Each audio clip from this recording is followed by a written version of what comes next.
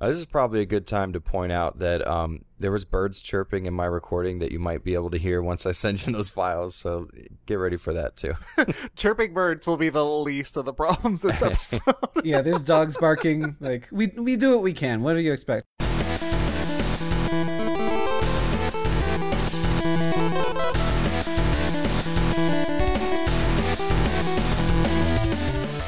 Hello, my beautiful Cactuars and Chocobos. Friends, thank you for joining us today on the Nintendo Everything podcast. This is episode 43. I am your host, Oni Dino. With me, I have a Witcher who didn't make it. It's Galen. Oh no, that is not listenable.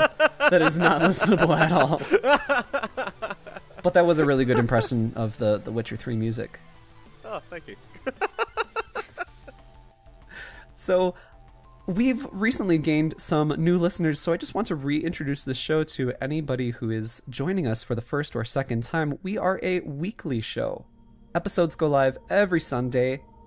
I, Onidino, am a Japanese translator, and my co-host Galen here is a jack of all trades who's done some acting, voice work, and game programming work as well, haven't you?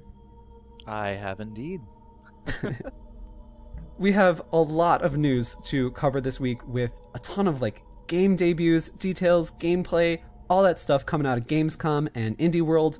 But unfortunately, we had to boil it down, otherwise it'd be like a 4-hour episode. So basically it would be a regular episode? No, shut up. So if by the end of this episode, dear listener, you are still left unsatisfied because we didn't talk about the thing you wanted to hear about, please by all means do write into us at nintendoeverythingpod@gmail.com. You can ask us to analyze anything you want to hear Galen and I cover, or you can ask life advice as well. We are so well-rounded over here, including Galen, very well-rounded, at the Nintendo Everything podcast. I'm sorry, Galen. I just had to throw it in there. I don't know. I'm mean. Yeah. That for new listeners, that is also a theme that you'll pick up in the show. That I am the nicest. Oni is mean. Sometimes Galen's mean. I like to think of it more as endearing than mean. Like, cheeky. We'll let the listeners describe which... I set that up for you so well. What? To talk about butts? You know how much I love butts. Yeah, I know. Now, before we go any further, I have to talk about the handsome elephant in the room. We have joining us today a special guest. It is Jared from Avalanche Reviews. Jared, what up? Hey, pleasure to be here. That very well may be the first time I've been called a handsome elephant, but hopefully not the last. So listeners at home will notice right away that Jared has a very smooth, very bassy voice. Let's listen to him speak a little bit more. Jared, who are you and what do you do? Yeah, so like you said, I'm Avalanche Jared. I run the YouTube channel Avalanche Reviews, and I guess you could describe it as I yell into the ether about video games, and I try my hardest to talk about games that maybe didn't get a fair shake or that people don't talk about enough, in my opinion, which isn't exactly on purpose. I just play a lot of really weird games that only me and 16 other people tend to get into, which is most of my subscriber base, so that's good. Yeah, that's exactly how I found you on YouTube. Like years ago, I don't remember, I realized it the other day and now I've forgotten, so great, good job, podcast host. I was just searching up some game that, you don't see a lot of videos of on the internet, and your Trashed Classics came up. And then that's how I got to know you through your Trashed Classics series that you do on YouTube, and I was stuck in immediately. Well, that's good to hear. I should do more of those videos. I haven't been doing as many as I should. You know what the crappy thing is I started off with Trashed Classics being the really short and sweet, so I didn't have to do a lot of work. And as my videos kept getting longer and more in-depth, Trashed Classics began, the little 6-minute videos turned into 12 or 15. And so now it's becoming more work, but it's a little more rewarding, so I guess it kind of works out. That's cool. You should consider, a new segment, or not a new segment, but a new moniker for like a quick one, and you intentionally make it under like 8 minutes, so that way it's not daunting on you? That'd be great. That's really what I need to do. It's so hard to shut up once you start, though. Like, once you start talking about graphics or a story, it's so easy to just keep jawing on and on, which is what I'm good at. Yeah. So, Jared, I wanted to ask you about being a YouTuber, being a streamer on Twitch, which is a new venture that you've recently gone into. So, what was your inspiration for starting up your YouTube channel, and how many years ago was it? That's a very good I think it was around, I want to say at the very least 6 years, maybe even 7 years ago, when I started the Avalanche Reviews YouTube channel. And it, I watched a lot of video game reviews, and that's how I filled my time. And I watched a lot of reviews of games I already played and knew about and had already formed opinions of, and I just enjoyed the process of seeing gameplay along with someone's opinion. Like, there's something about it. You know how when you have your favorite show, you can just turn your brain off and turn it on, and then 2 hours just flies by? Oh yeah. Like, that's how it was for me with YouTube game reviews. And the combination of the visuals of the video game running, and then the audio of, here's a fun little fact, the developer did this before they did the game or something, that just always blew me away. And I've kind of sort of been a creative type of person throughout my life. I started as a kid with drawing, and I really liked that, and then I criticized myself too much, and I thought I wasn't good enough for the age I was, so I just stopped. And then I got into music, and me and my friends started a death metal band and toured the US, and I've just kind of always been into like expressing my creativity in really, like, I don't know, kind of like hard ways to do. So YouTube was the next logical step in that case. And I think it started with a conversation on a car ride. We went to go see Cannibal Corpse up in Tampa. I live in South Florida. And on the way home, a friend of mine was like, so, like, what have you been doing lately? And it just came to my head, I kind of want to review video games. And that's how most things in my life start, is like just with that out loud, you say it, and then it's like, oh, have I been thinking that this whole time? And I thought to myself, boy, my favorite game in the whole world is Silent Hill 3. I'd love to review that, and proceeded to do just that. Awesome. And it's worked out pretty well for you. Your channel has gotten bigger and bigger across the years. Like, of course, it takes time, but you're kind of upwards of almost 40K subscribers now on YouTube.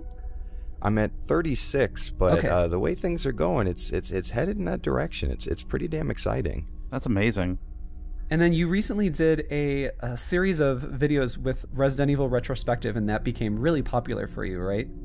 Yeah, I think that's where all the growth came from. For that full, 5.5, 6 years that I had the channel, I think I had gotten somewhere in the neighborhood of 7,000 subscribers, which was good. It was pretty cool, but 1,000 subscribers a year isn't what you call continuous growth by any means. And then I released the Resident Evil Retro. It's actually an interesting story. There was a hurricane down here in South Florida, and I didn't have internet for a very long time, but the power came back on relatively soon. So I was stuck at home, and my job was shut down until they renovated. So I was just here with my video games, and I thought to myself, I'm bored. Why not just play every Resident Evil game? And then I did that, and I captured all the footage, because luckily I was already set up to capture, and I have the Framemeister and everything here. And I was playing through all of them, and I was using my wife's, because my cell phone, I got zero reception. For some reason, I think one of my cell towers got destroyed, but hers was good, so I used her iPhone to look up, like, little, the Resident Evil 2 Wikipedia to, look up certain dates and stuff, and just started writing scripts. And I had about up to Resident Evil 5 finished within, like, the few months it took for me to actually get working again, and for the internet to be back, like, to working order. And I started, editing through the footage and stuff without the internet. And when I finally got the internet back, it had turned out that the Resident Evil 2 remake that everybody had heard about years ago had finally shown some, people had been interested in it, and they finally released footage and teasers, and it was actually coming. We all thought it was vaporware. Yeah. And I just happened to have a Resident Evil 2 and Resident Evil 1.5 video on the internet, maybe, I don't know, a week before that stuff finally leaked. So when they started talking about Resident Evil 1.5 content in the remake, when you searched Resident Evil 1.5, I was the second result on YouTube, which was crazy. Oh. Wow. And so in a year, I got more growth than I'd ever seen on YouTube ever.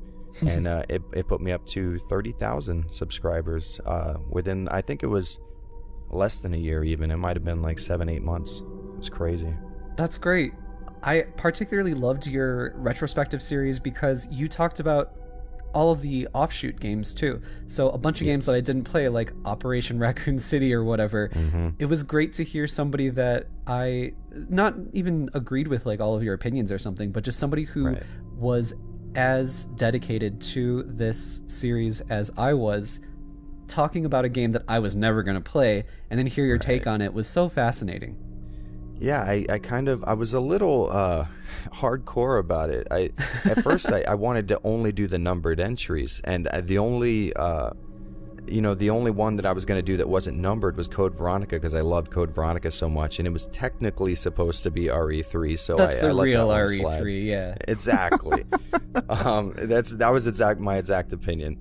But then I put up, I had recently started a Patreon, and the growth was good, and I was like, well, let's see what everybody else wants. So I set a Patreon goal, and I was like, if you guys want this, series to continue, I will definitely do it. Just $1 a day on the Patreon or whatever, if that's something you're interested in supporting, and we'll go forward doing it. And the amount of support I saw was out of this world. Like, I thought that would be a fun way to kind of almost get to that goal. And I think it was like something like $100. I do monthly on Patreon, and I thought, yeah, that sounds pretty good. $100 buying games here and video cables, and at one point a console that I didn't own at the time. So that supported that. And the amount of support I saw, like, people really wanted to see the other games in the RE series, the spin-offs and the mobile games, and the Revelations, and your Dead Aims and stuff. So I went through on eBay and bought every single Resident Evil game ever printed to a disc or a cartridge. And I think as it is right now, other than the 3DS game, Mercenaries 3D, and the Java-based cell phone games, I have touched on every single RE game that is ever released. Oh, that's fantastic. That insane. is very impressive. It was a chore. It took me more than a year to finish the whole series, but it was so fun. I couldn't even tell you. It's just so cool. Oh, that's great. So do you have a favorite video in that entire retrospective that either you worked on behind the scenes or you were really happy with how it came out? That's a good question. Oh, they're all so cool. I would say the most memorable, it's not my favorite. There were things I would have changed or done better if I would have had maybe more time, or hindsight's always 20/20. Yeah. But I think the RE 1.5 video that I put out was the most memorable, because I had always seen footage on sites like BioFlames, and back when you had to dial into the internet on a 56K modem, I used to watch, little QuickTime clips of Resident Evil 1.5, and it just kind of hit me like I could play it. Like, I could put it on my computer or burn it to a disc and actually play the game. Yeah. And I started it up, I played it, and it was the most surreal experience actually playing through the front of the RPD with the shutters that didn't come down all the way and zombies crawling underneath them. I'd seen videos of this when I was, I think 14, 15 years old. Yeah. And now I was playing through it. And, to this day, going through and playing through it, I used all the music that I would hear in those trailers in the video just to kind of give myself a little nostalgia boost. And I still, to this day, go back and watch my own video on that because it's so cool. I think around that time that you released your 1.5 video, wasn't there like more footage or like more like gameplay, like actual playable portions of the game that had come out around that time, or am I misremembering? Around that time, yes. I think half a year before I had made that video, I want to say it was the Magic Zombie Door had released a playable version that strung a lot of the rooms together that had not been connected, because the game had released relatively complete, but it wasn't in a linear complete package. So there were certain doors that just terminated, didn't go anywhere. Yeah. So what these coders would do would go through and just, put A to B, and they would say, okay, well, this room's supposed to lead here, so it's referenced in the code this way. And they went through and finished a portion of it, and they were able to code in some of the cutscenes with dialogue, which before I don't think people could get a hold of without using like command line or anything.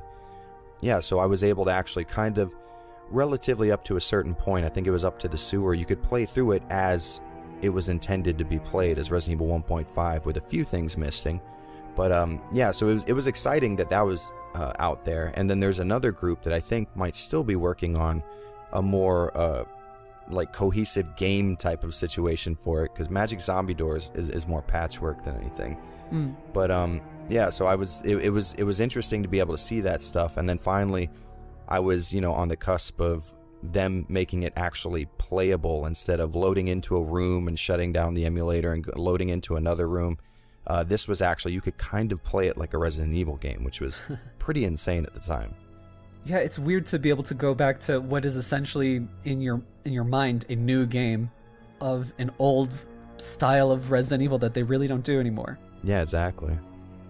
So I would love to just like sit here and talk about Resident Evil all day with you, because Jared is the man. If anybody wants to talk about Resident Evil, Jared knows what's up. I've got some opinions for sure. And he'll talk back to you too. You go to Twitter, he responds to all the comments, all that junk. That's a fact. Yep. And Galen and I played Resident Evil 5 constantly together, right, Galen? Absolutely. God, we beat that game to death. Those stupid medals. Stupid medals. So you want to hear something crazy? I've only played about 30 minutes of RE5 multiplayer. I've always only played it single player. I don't know why. That's for really most games, you could say that. Yeah. I don't know why. I just really like experiencing a game single, even if it's a game like RE5 with an AI partner that definitely should be controlled by someone else. I played RE5 with my wife, and I was like, oh, this is pretty fun. But the second she was, she's like, oh, I got to work late or whatever, I'm playing that game, so. I think that's how it usually works out with multiplayer games in my household. So I always end up playing a lot of these games single player. And, Revelations 2 is the same way. So that's why my videos are kind of interesting in the sense that I've experienced them sometimes a little different than most people may have. It would be interesting to see if your opinion has changed at all going back and playing something like Resident Evil 5 purely from a multiplayer standpoint. That would be very interesting to see because, and I might be an insane person, but I think I have only played through it 3 times, like from start to finish. And all 3 times, I thought the AI was perfectly okay for Sheva. Like she everybody's complaints were like, oh, it's terrible, and then she uses I gave Sheva all of my healing items. I gave her the machine gun and all of the automatic ammo, and she was never an issue for me. She killed people when she needed to. I only died once because of her throughout the entire playthrough, which from what people tell me in the comment section is a rarity. So I might just be lucky, I think. No, I had a similar experience to you playing in single player. She was perfectly okay, I would say. That's a great way to describe it. Exactly. Yeah, it wasn't amazing. Galen, what about you? Do you remember?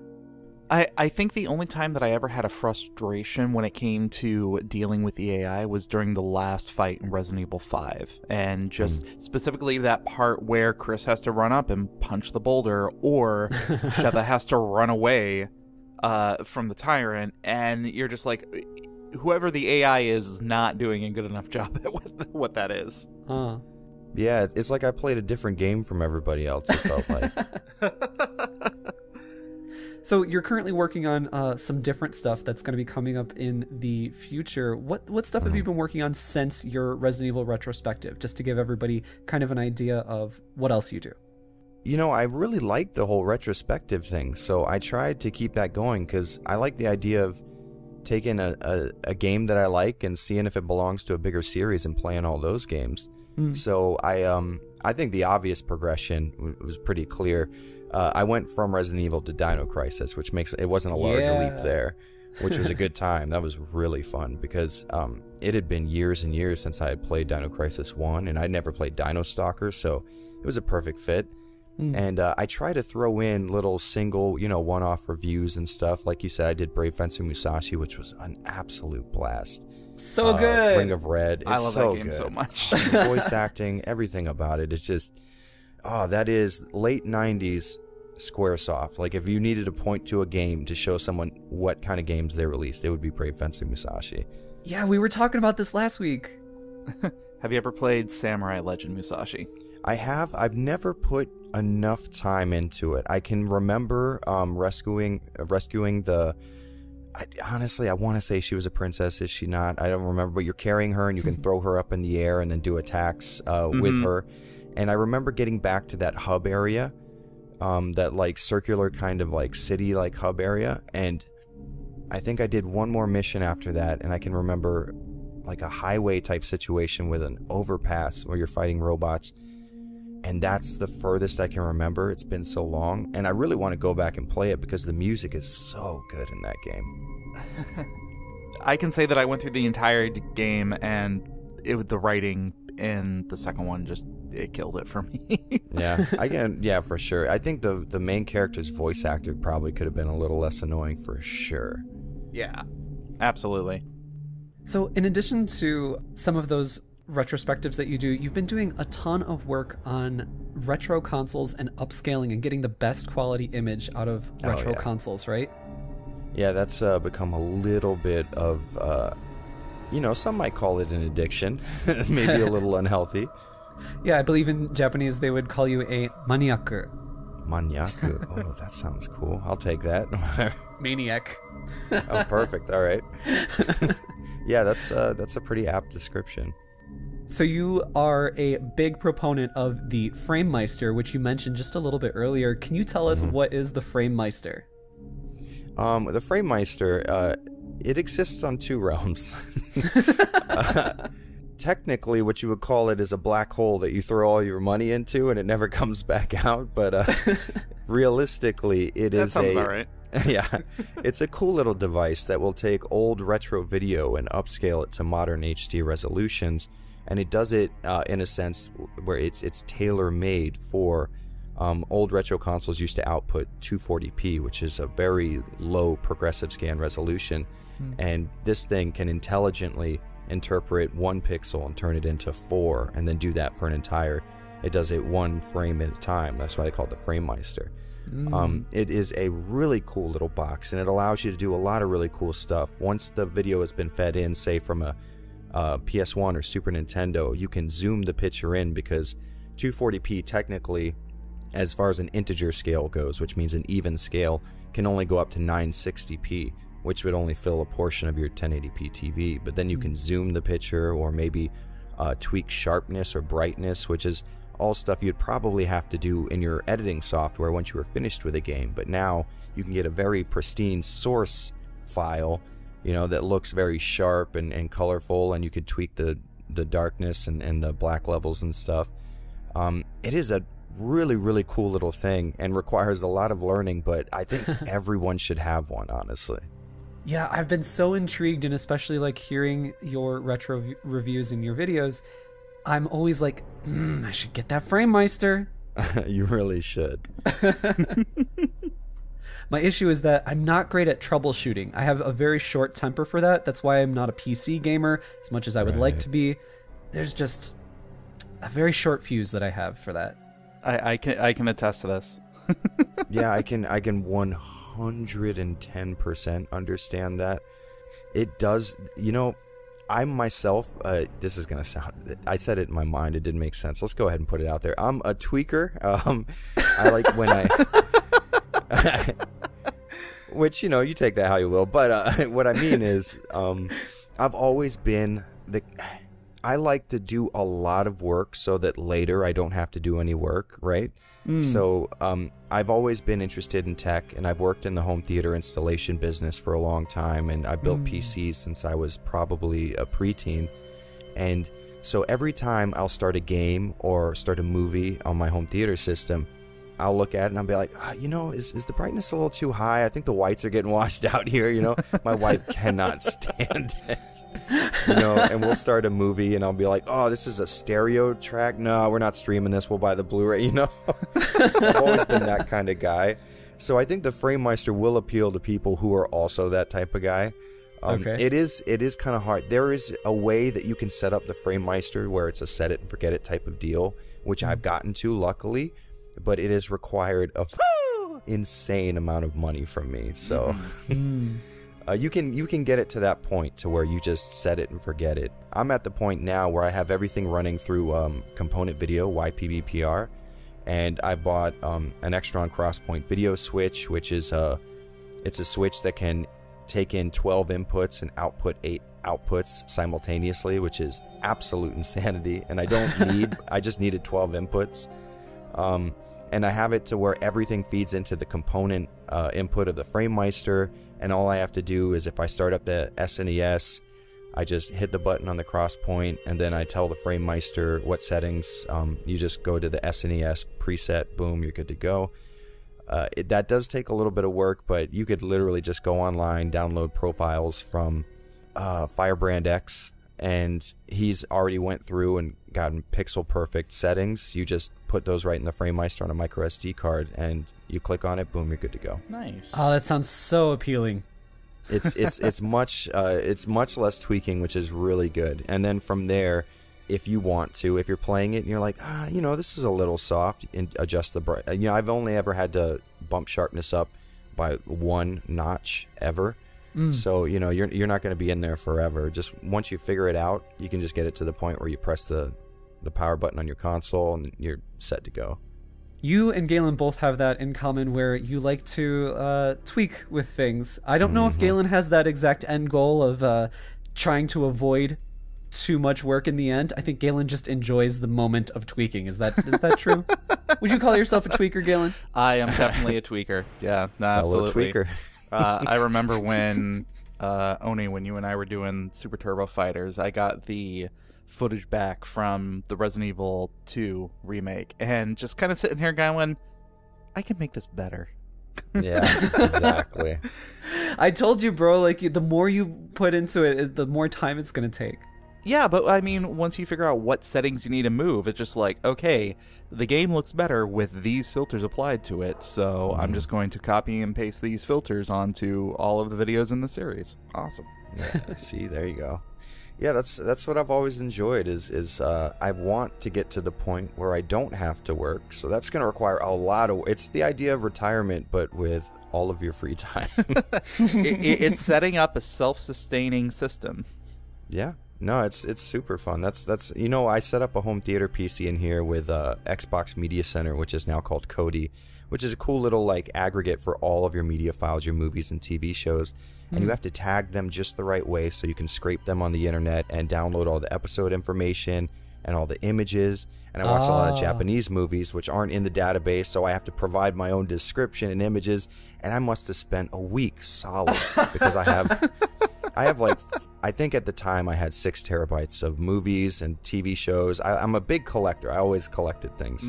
Yeah. So I have all these TV shows and movies, and we've talked about Japanese dramas before that just, as far as English like media scraping sites, they just don't have any of this stuff. So what was the big show that I was watching at the time? Raifu, which is really good, like about bullying and stuff. Yeah. Nobody knew anything about it, so I had to put in my own, and I downloaded pictures myself for the, the show art and the background when you're on that show. The whole point is I did that for about a week so that I never had to do it again, and I haven't touched it in years, and I'm in heaven. That's awesome, though. Like, that's the kind of legwork that so many people won't go through. Mm-hmm. Yeah, I think that probably has, at the very least, contributed to me doing well on YouTube.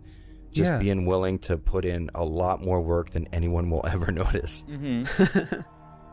No, I know lots of people do notice it, and even if they're not noticing it consciously, subconsciously, it's, really helping your viewer base, I think. Well, that's why I have my fingers crossed for, because it is a lot of work, and hopefully, sometimes I'll get the comment that goes, oh, I noticed how when you were talking about this, the footage was showing this thing, and it was just kind of ironic, and I'm like, oh, thank God someone noticed. So especially pertinent to our viewers, you have done several different videos on like upscaling your Super Nintendo, 64, GameCube, in addition to, of course, the PS1 and PS2. Can you tell us a little bit more about upscaling the Nintendo consoles in particular, or those videos that you've done on them at least? Upscaling Nintendo consoles can be a bit of an endeavor, because Nintendo has not made it easy for people to go in and get really good video quality out of their consoles past the Super Nintendo. Okay. So for people who don't know, the Super Nintendo out of the box supported RGB video, which is the closest thing to uncompressed video you can get out of the analog realm. Okay. And the way to think about it is, this is how I like to imagine it, at least. So your console is producing video internally inside of it, and that is just an uncompressed digital picture inside the box. Now it has to be squeezed through that tiny little connector on the back of the box that goes to your TV. So there has to be some compression there. There's a conversion that takes place from digital to analog, because for the longest time we only used analog video before HDMI. So there had to be compression that took place at that jack, and then it was shot out compressed to your TV, and your TV decompressed it and shot it up to full screen. What Nintendo has done is made it kind of, in a sense, harder to get a hold of that uncompressed video, because the N64 didn't include RGB. The GameCube sort of did, but it was through component cables you could only get from Nintendo's website, which not a lot of people did. And now you'll pay upwards of, I think it's, the last time I saw, it was anywhere between $180 $320 for a pair of GameCube component cables. Oh my god. Yeah, it's pretty insane. You had to physically buy it off of their website, and I think at the time it was less than $60 on the website, which, oh man, if I could go back in time with like a credit card, I would be a rich man now. So that was pretty interesting. With the N64, they just axed it all, and they're like, no, you're getting S-Video, and that's all you're going to get, and you'll be happy with it. So there's been workarounds that's been done. A lot of the first batch of 64s that were released, they had the ability to do RGB video. There weren't the proper connections on the video connector. So you could technically plug in a Super Nintendo RGB cable because they used the same connector type. You just wouldn't get a picture because the lines weren't connected on the actual analog connector. So you can go in, which was what I did recently. It's a pretty interesting little mod. You just take a few capacitors off the board that are on the R, G, and B lines, and you put in a little amp, which will amplify the red, green, and blue signals coming off the board, and you literally just slot it right into where the analog video connector goes. You only have to solder, I think it was 5 wires to the board, and pretty easy to get 2 locations, and then boom, I had just pristine 240p RGB, nearly uncompressed analog video coming out of it. And it took me, I mean, obviously they would have, had a better deal than me. I paid $30 for an RGB amp. It would have cost them 16 cents to include it inside the N64. Yeah. But yeah, so Nintendo consoles have always been a bane to me because there's so many games, like for example on the GameCube, the Resident Evil remake, which is one of my favorite games of all time. Yeah, and for me the too. longest time, yeah, it was incredible. I pre-ordered a GameCube specifically for that game, and I never looked back. That was like the best purchase I ever made. Yeah. But I've only ever been able to play S-Video on those consoles, and when you start getting into higher quality video signals out of retro consoles, S-Video starts to not cut it anymore. Yeah, I know what you mean. I remember playing it on like a tiny little TV, just because we had crappy TVs during the GameCube era, and oh god, what were those cables called? It would connect directly to the cable connector in the back of a TV. The component cables? Is that the component cable? I thought the component cable is the RGB one though, right? Component cables are the red, green, blue, and then the red and white cables. There's composite, which was the yellow, and then the stereo audio, red and white. And what you might be thinking of is RF, where it screws into the back of the little screw joint on the back of the TV. That's it. Mm-hmm. Yeah, that's RF. That is literally, and not judging you here, but that is the worst quality video you can get here in the United States of America. Yep, that's basically what I was working with on like a tiny, awful TV, and that's how I would play and speed run Resident Evil Remake. Ooh, that was the only game I ever speed run. Oh, you know, that's a fun game to start speedrunning with, that's for sure. The Resident Evil games just play so well into that speedrunning mentality. It's pretty cool. And there's even like rewards for it, right? You know, the Infinity rocket launcher and everything. So you're already just halfway there. So that's really interesting to hear about all of this like wealth of knowledge that you have on upscaling the retro consoles, and you have videos on all of these different consoles on your YouTube, right? Yeah, and products like Eon, who's been super nice. They've always reached out to me. When they found that I was such a fan of the retro video stuff, they sent me products, things like the GameCube HDMI adapter, which, like I was saying, for the longest time, all we had was S-Video, unless you wanted to spend $350 on component cables. But they built an HDMI adapter that would communicate with a proprietary port on the back of your launch era GameCubes that provided just that lossless digital picture inside the console I was talking about. That's the first time we've ever had access to it, which is really cool. So I've gotten lucky enough to where I could review a bunch of products like the N64 HDMI adapter, and I don't know, it's been a crazy ride with this retro video stuff. It's become past an obsession at this point. That's great. So if any of our listeners want to just get into the game, there is a whole no pun intended, my god, I can't believe I just said that. There's a whole bunch of really good entry-level information in those videos that Jared has on his YouTube, Avalanche Reviews, and I have several of them saved actually, because I'm like, you know what, Jared is going to be my catalyst on this. That's how I'm going to get into this. So I have those videos saved for whenever I end up having the extra cash or the extra time or whatever to get going on upscaling my old consoles.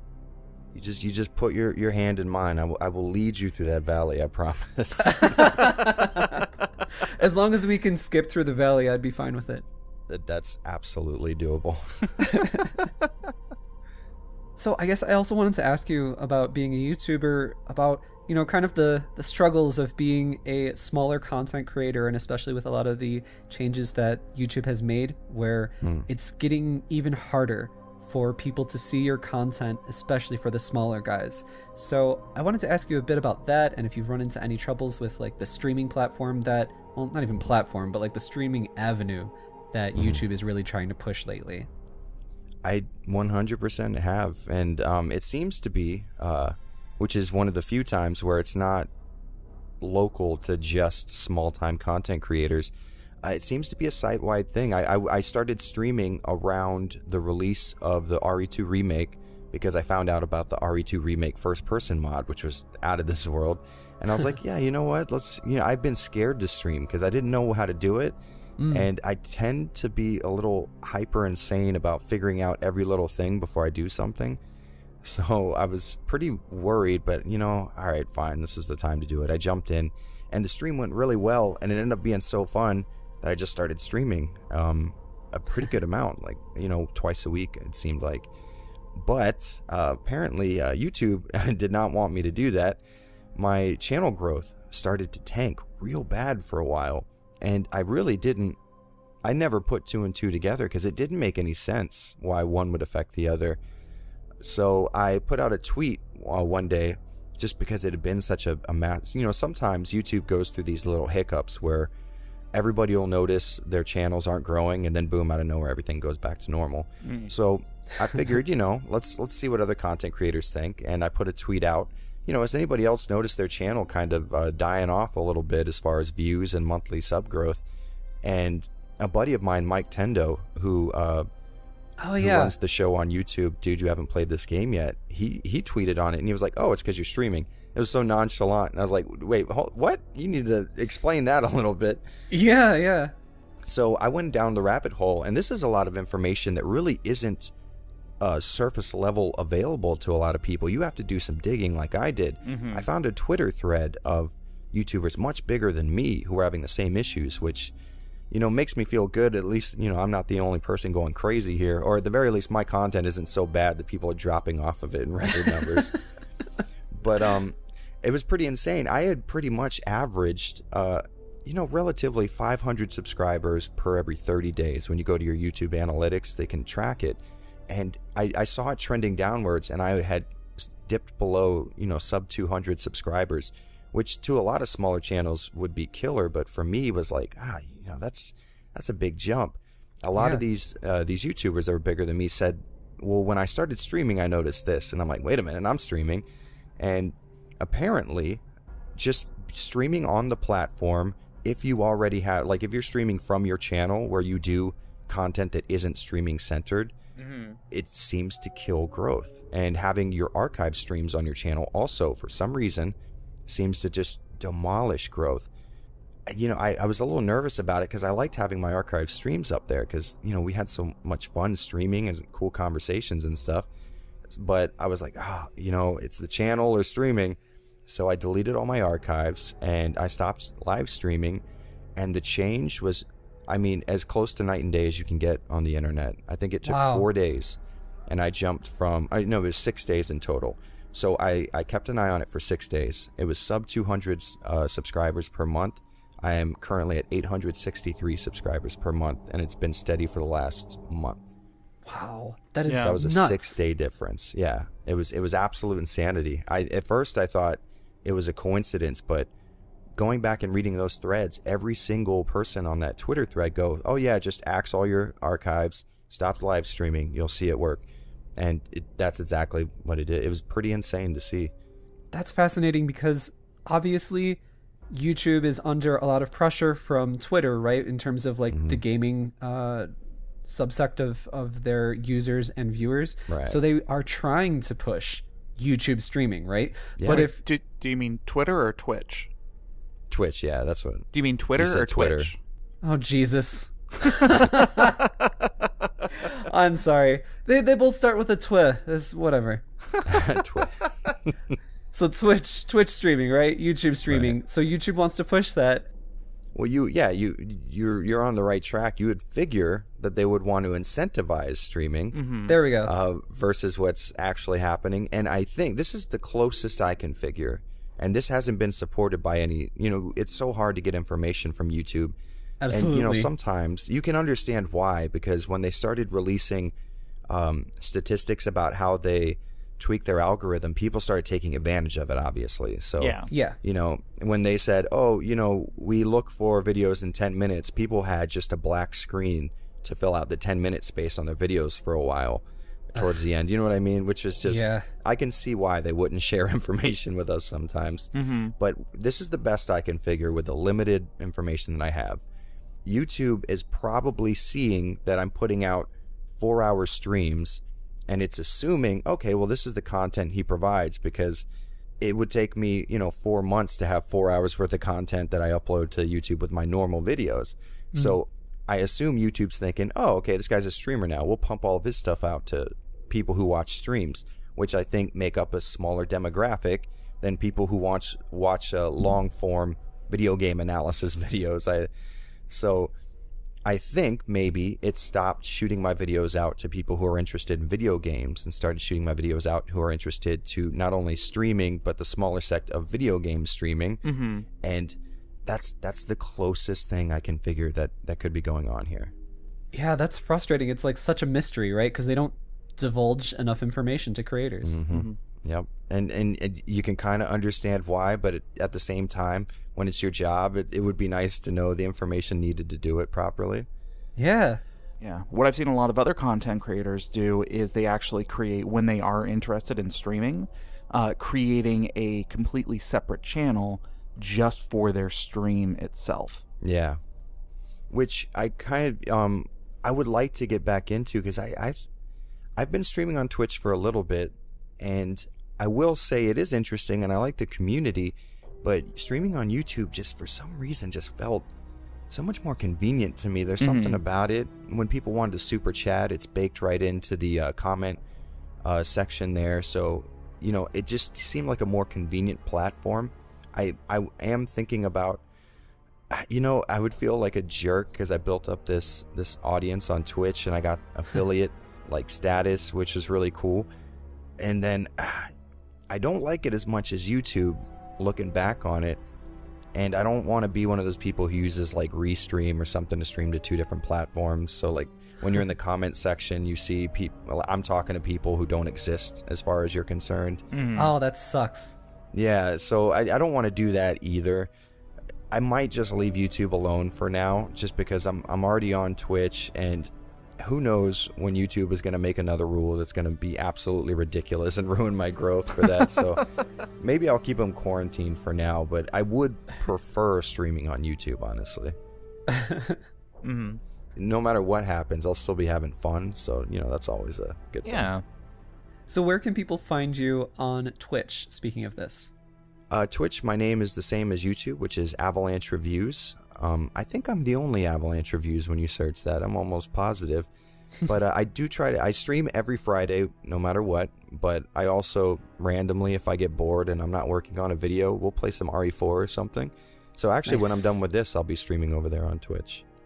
Nice. That was great stuff about the retro consoles and shit. Oh man, I've given you 0.1% of the knowledge that's stuck in my head right now. Oh, one day I need to just find a coma patient and just sit there and tell them about retro video upscaling. I'll spend about 4 days and then we'll be good. And then they'll like wake up out of their coma 5 years later, and then they're gonna be like, "Oh, I know all about this thing," or whatever. I need to upscale video now. Someone hand me some RGB components. Oh, it's such a rabbit hole you fall into, because it's not just getting the Framemeister. Well, then you have to buy the cables too to plug into it. But what cables do you get? Oh, okay, so C-Sync. Well, what's sync? Oh, damn, now I know what sync is. Well, okay, so what's sync regeneration? Oh, I'm going to need a switch. I have more than one console now, right? So I'm going to need a video switch. Well, what kind of switch works with RGB? Oh, damn it, well, I can convert RGB. This is how it goes. It's insane. Yeah. So if anybody out there wants to pick Jared's brain on this, he has a wealth of knowledge. So do check him out on Twitter, which is probably your talkie platform. Is that right? For sure, yeah. I'm lucky at the point now where I'm growing, but I'm small enough that I can respond to every single DM or tweet that I get, which is really cool. You know what I find a lot on Twitter? I get a lot of questions about fitness more than retro upscaling. I do have people come to me and ask me, what's the best intro into it, blah, blah, blah. But I get a lot of people saying, hey, I saw that picture of you running 3 miles. Hey, how can I get into the gym or something? So I've been given a lot of advice with upscaling and working out. So if you have any of those two needs, over at Avalanche, Jared, Avalanche Jared, I can be a little bit of help at the very least. Oh, that's awesome. Yeah, you should think about combining some sort of Resident Evil workout or something like that, right? How amazing would that be? 3 mile zombie runs. That's all it is. Yeah, I could. You know what I could do is just run diagonally into a wall and move along it for hours on end. Just make it real true to the RE feeling. Yeah, but you're gonna have to make your elbows a little more pointy. Yeah, I could probably work that out. We can do that. Oh man, I had something else I was gonna say. I totally forgot. That's pretty much how it is writing a script for a YouTube review, by the way. You need to say that about 30 times. I write out the full script in its entirety. How the end product is going to be, I do from the start. It's because I think of everything in a linear fashion, and I've set up an order for how, I always cover story, gameplay, graphics in all my videos. Which is weird because for me it goes graphics, gameplay, story as far as orders of importance. But for some reason that's just how I started my scripts, and now that's how I have to make them. So I can't work on the gameplay version first. Let's say I haven't finished the story yet, but I have a good idea of the gameplay. I can't start my script. I have to start with story. So I'll write it out, and then I'll go, oh, damn it, what was that thing? I forgot it, whatever. And then someone will make a comment, hey, why didn't you talk about that intro song? God damn, that was it! That's funny that you say that also your hierarchy is probably graphics, gameplay, story. For me, I think it's actually the opposite. Story, gameplay, graphics. Yeah, well, recently, the graphics are more... I probably shouldn't call it graphics anymore. I should call it video output at this point. Because that's what I'm more interested in than the graphics. Because I'm playing, old PS1 games, objectively, not the most graphically capable games, but it's the quirks of the video output. And when you're playing a full 3D game, like I'm playing through Silent Hill 1 right now, and you see affine texture warping, like that's something I'm going to mention for sure. And not so much like, oh, this is a good looking game, more like, oh, did you know that they used every other pixel style dithering to fake a higher color depth than the console was capable of with full 3D, and the affine texture warping was masked, and stuff like that is what I really get into. Not so much, oh, they use like bloom lighting or whatever, That's the stuff that I find most interesting, but the stuff that makes me play the game, we're just story, and that's it. I'll play a bad game that controls terribly as long as the story's amazing. Yeah, same here. That's also really fascinating too, like that you talk about those kinds of details on a very technical level, and not just like a base level that everybody kind of, they hear bloom lighting or right. Texture mapping or something like that, and they're like, oh well, I'm in the know, just like somebody who like walks into a tattoo shop and they're like, hey, I'm gonna get a sleeve, like I'm in the know. Yeah. That kind of thing. Exactly. So I always appreciate when you go into those details in your analysis videos, because as somebody who doesn't know about that stuff, you explain it in a really consumable manner. See, that was my biggest worry when talking about very technical subjects. That's my hope, as I explain this in a way that if you don't know what affine texture warping is, along with my, visual context on screen at the moment, that I can give you the idea of what it is, and without going into crazy technical details, like because geometry couldn't be predicted at every possible perspective on the PS1. That's why it exists, is because it couldn't do the math to properly predict how it was like a 3D surface would look from this angle versus that one. So they approximate it, which is where the warping comes in.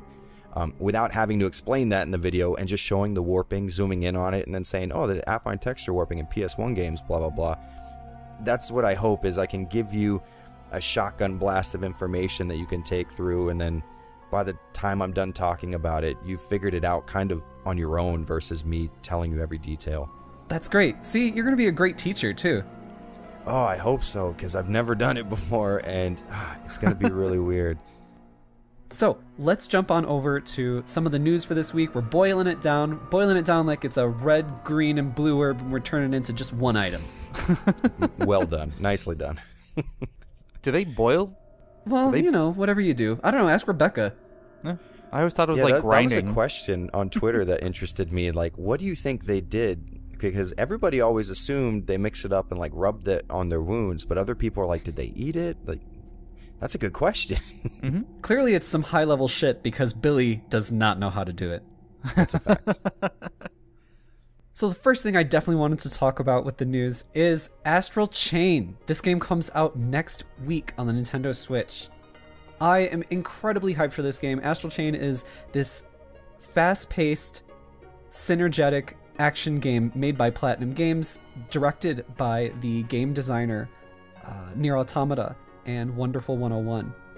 Galen, have you checked out any of this Gamescom footage that we've seen in the past week, and what are your impressions of Astral Chain so far? I started to watch the video that they came out with, I believe a couple of days ago. I didn't get a chance to watch the entire thing. It looks good. I was a little hesitant about the actual gameplay or the action portions of it. I mean, if you say literally anything bad about this game, I will fight you. But no, please be honest. Go ahead. I was worried that it was going to be a little overwhelming controlling your oh god, what are they called? I'm drawing a complete blank right now. Shoot. Stands. JoJo stands. I mean legions. Controlling your legion around and fighting at the same time. Like, was it you were just basically moving your character, but you were fighting more through the stand, or what exactly was going on? That was cleared up to me watching the bit of I guess it was a developer interview. The developer was there. Yeah, Tower was there. Yeah. No, it looks very exciting. It looks very action-paced, and I really am very excited to see more of this game. Are you going to pick it up? I will probably rent it to start with. I'm punching you the next time I see you. Here's my question. Where are you renting stuff at? Are you just doing, what, like Redbox? Like, is there an actual Blockbuster near you? Oh, he's got a great store. Tell him about it. Yeah, so there is a movie rental chain over by me called Family Video. And No way Family Video still exists. No they, way. they exist, and they have gotten by combining themselves with other franchises. Because I've got like 4 in the nearby vicinity of me. One of them is combined with a pizza place, so it's video rentals and pizza.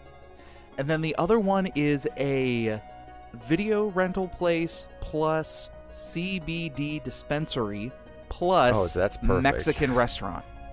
Okay, so you cover really all your bases there. Yeah, pretty much. The sign outside of that Family Video, it literally says CBD plus DVD equals good vibes. Jeez, I mean, they're not wrong. Like, it's good marketing. Yeah. Wow. Well, man, you are lucky. I haven't seen a Family Video since I used to live in Tennessee. And there's Family Video there and Alabama. Yeah. Yeah, wow, that's crazy. Yeah, I'm super jealous. So I wanted to mention the stands, which are called legions in this game. We should probably just call them proper, but whatever. I do what I want here on the Nintendo Everything podcast. These stands remind me so much, and I know, Jared, you have to know about this game, of Chaos Legion for the PS2. You ever play that? Mm-hmm. Now, here's the crazy thing. I could literally describe to you the DVD, like the case art of Chaos Legion. I've never actually played it, but that protagonist with his like red hair, and I think it's like a white coat, right? Like I remember so much about that game. Something about the PS2 era. Those games were so around me, and I've had it for a while. I've just never played it. But for some reason, like PS2, like DVD case art, like I'm super familiar with, even games I never touched. Yeah, they were so striking, like very, very Japanese. Like the PS2 was like the last hurrah of Japanese game development, right? There was so much like cool Japanese kind of stuff happening. That's why we got like Dante from Devil May Cry and stuff. Yeah, it's you know what it was? It was the, like you said, the last hurrah for Japanese game development, and a combination of that and 3D being relatively expensive to produce, but not as expensive as it would become. So you got a lot of middle market titles, whereas once the 360 came out, 2 years into the 360's life cycle, we pretty much axed all middle market titles at that point. Yeah. So that's that you were able to see very experimental, weird games that didn't exactly pay off financially, but like created a lot of gameplay systems that we would see becoming popular later on. Pretty cool stuff. Yeah. Right. That's like perfect insight. That's exactly why I loved those generations. And then in the PS360 and Wii era, I like barely gamed at all. Like the games that were coming out were just kind of not for me. Yeah. Plus, I was super depressed in college and being like, oh my god, money and all that. Oh, that'll do it for sure. So getting back to Astral Chain, this is definitely my most hyped video game of the year. I mean, considering Resident Evil 2 Remake already came out earlier in the year, so this is the game for me right now. There you go. It looks really interesting from what I'm seeing. Like, it you know, okay, so with a game like this that has such fluid action, and it looks like it really does have some really dope action, I can't foresee the world being incredibly engaging in a world. Now, keeping in mind, I haven't played near was it Automata? Yeah. Automata? Whichever. Yeah, I've heard it pronounced either way. I haven't played that, so if that's the perfect example of how this can be done right, then I wouldn't know about it. But it seems like most games like this that have this really great combat tend to fall into the Devil May Cry hole, which is having arena-based stuff where you run along a linear line and then there's a big wide open space that you know a fight's coming in, and that just keeps happening throughout the entire game, which I do love Devil May Cry, but you know, I've become so jaded in my old age where I want my games to just have like a really engaging world. The way that I imagined FF7 was in my brain as a kid, that's what I want out of video games, which is weird to expect stuff like that. But yeah, I'm so picky with this kind of stuff. But the action and the style looks just right up my alley, though. Yeah, I know what you mean. I also I'm trying to set my sights a little bit low in terms of the level design for the game. It seems like it's set in like one big world, kind of like a Midgar, just keeping with the Final Fantasy VII theme. Right. Yeah. And then you're also jumping into the alternate dimension, the isekai, if you will. And that's where a lot of the more, I think, adventurous puzzle solving and level design is going to take place.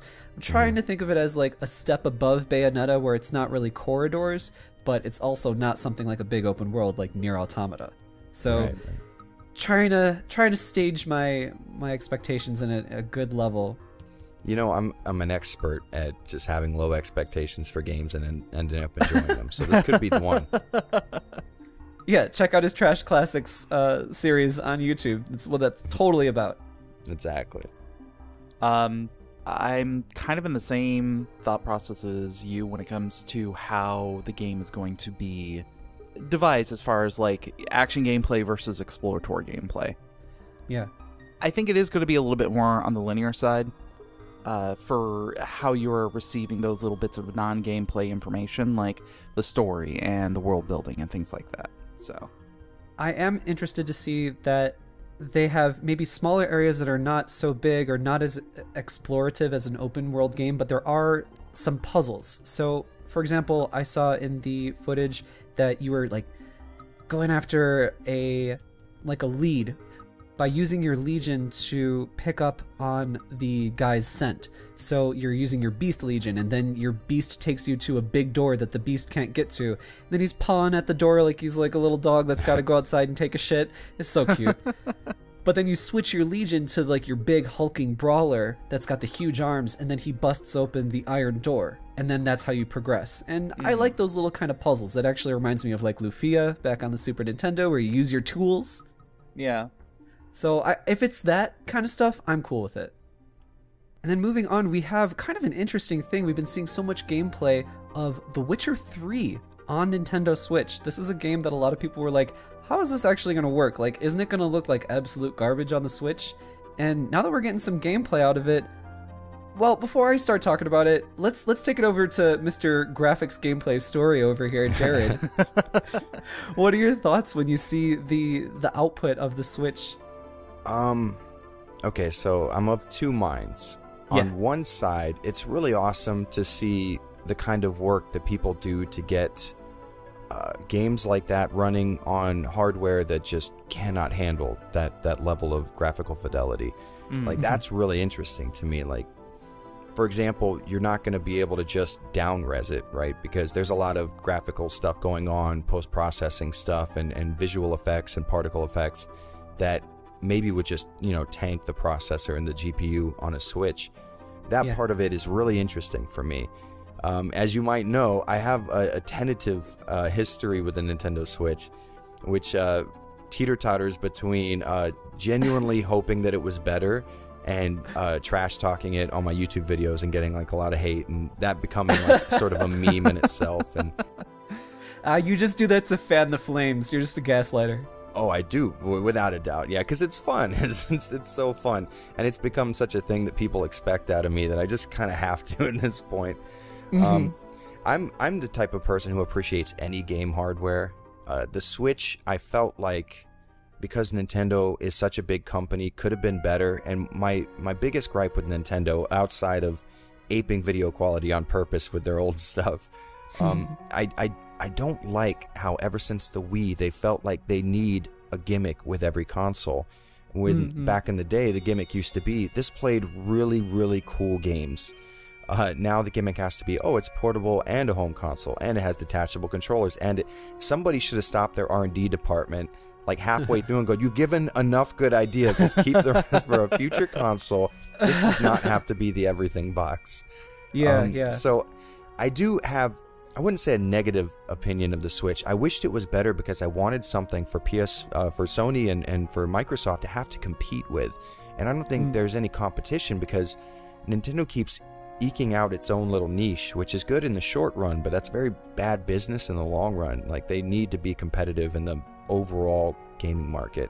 You could argue probably that that's pretty helpful as well. I think there's a good argument either way, which is, I love having arguments, so that's good. Yeah. Which leads with that long, drawn-out explanation. Witcher 3, it looks kind of okay. It doesn't look terrible. It doesn't look as bad as I thought it would. I will say, for me, graphics aren't as important as smooth gameplay. And it looks like they are going to be chugging frames in a lot of the major areas. Like, I think the place, is it not Groznygrad? Is that the area? I forgot. There's one really famous town, right? Yeah, that's the one that we always use for PC benchmarking and stuff. I watch a lot of tech reviews too. Yeah, the PS4, I remember, chugged that area. If they have made changes to where real crucial stuff like combat is relatively smooth most of the time, then I'll give it, the old Avalanche Reviews thumbs up of approval. But I think the frame rate really is going to be what tanks it, and not so much the downgraded graphics, because as someone who liked a game on the Vita, I'm used to getting those inferior versions of games just to play on the go. It's the frame rate that I'm worried about. Well, and here's my big question over everything. Does it still play Gwent? That's all I want to know. Yes, it does. Well, there you go. I'm happy with it.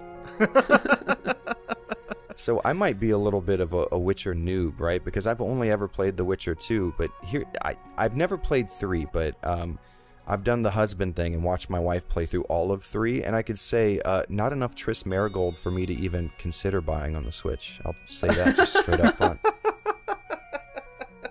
Yeah, she's a great character. The ultimate waifu. She's the best. She's such a cool character. And then I'm watching her play The Witcher 3, and I'm like, where is Triss during all of this? Yeah. That's my whole question. So I think I'm actually in a lot of agreement with you on this, Jared.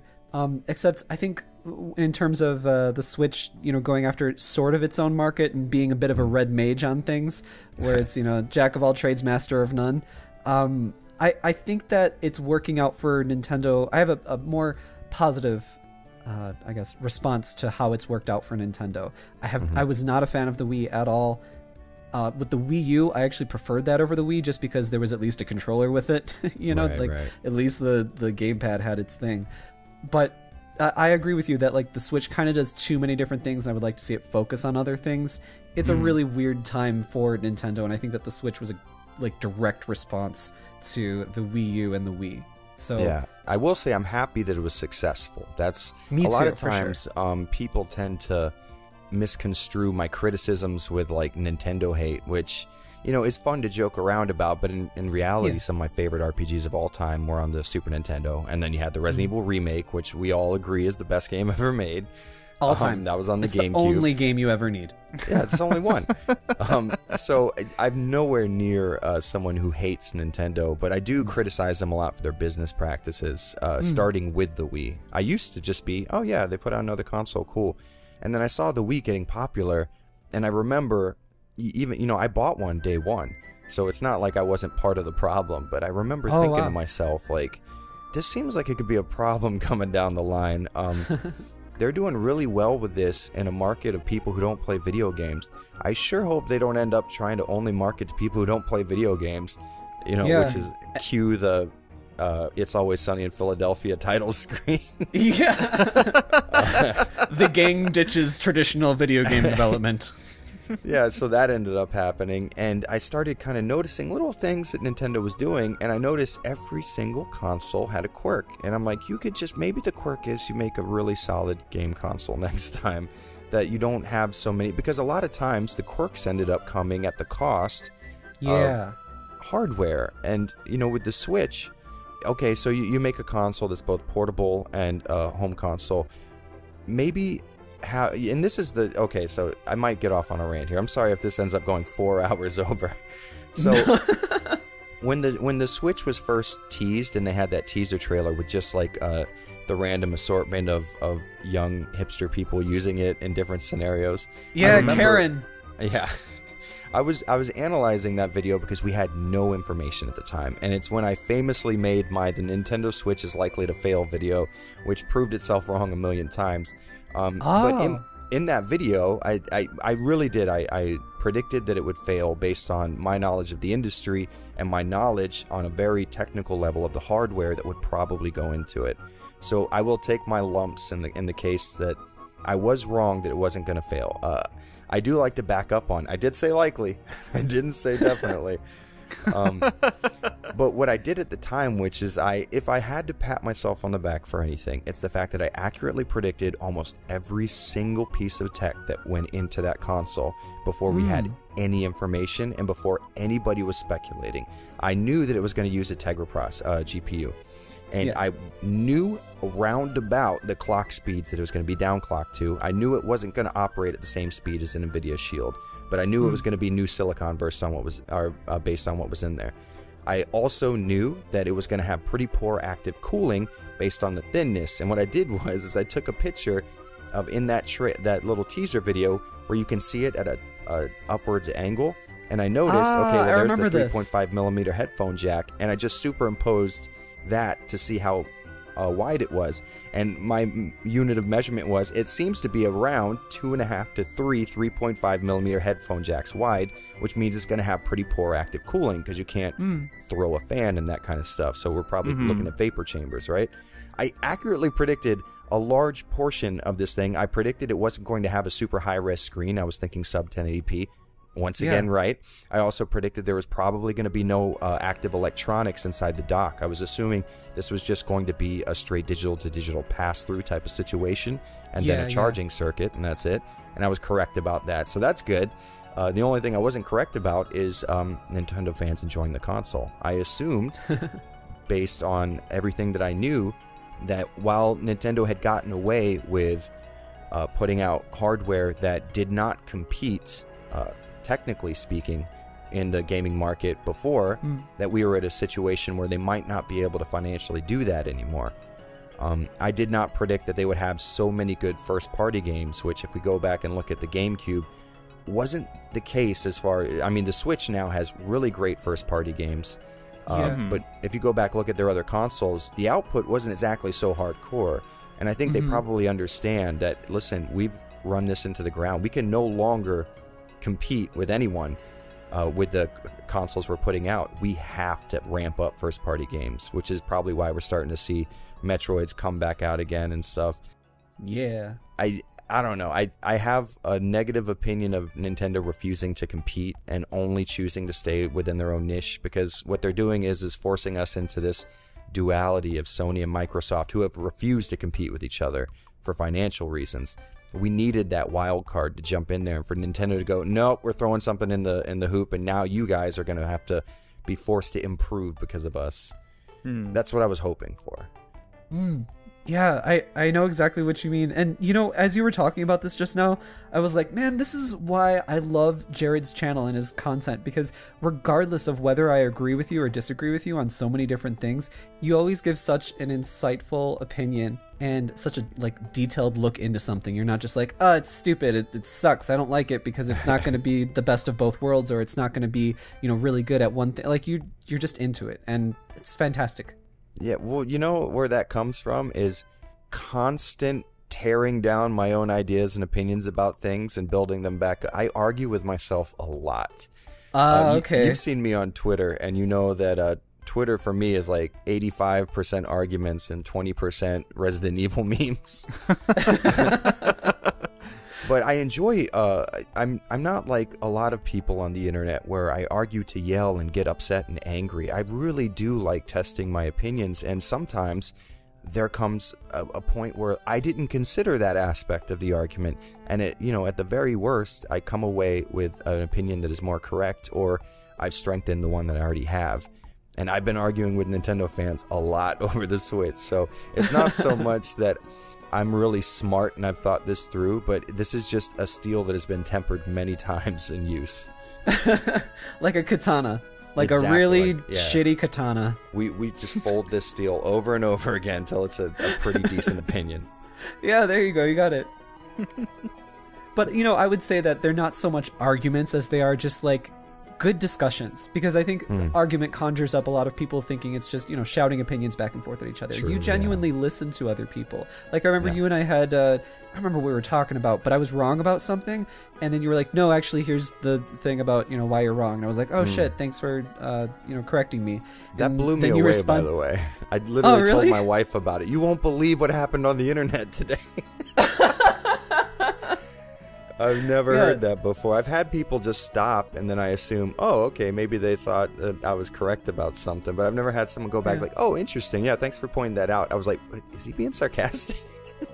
Oh, no. Like, I feel like that's something I want to be a proponent of, is like, where, you know, don't be prideful, don't dig your heels in, and say that this is the way it always has to be. Like, if you don't know something and somebody knows something else and then they tell you, like, that's great. That's an opportunity for you to learn.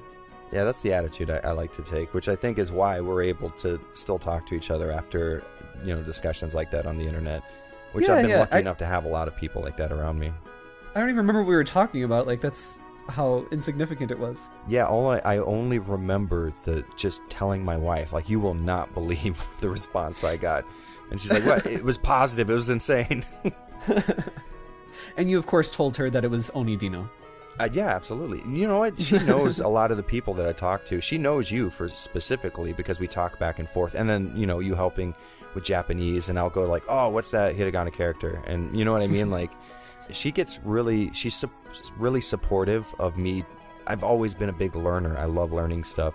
So with the Japanese, she's actually the one who got me my tutor that I do every week. So nice. Anytime someone helps out with that or something like that, you can bet she knows your screen name. She's seen your picture on Twitter. Yeah, and she is also a streamer herself, and you guys do the podcast together too. You have a podcast as well. Yeah, absolutely. We do.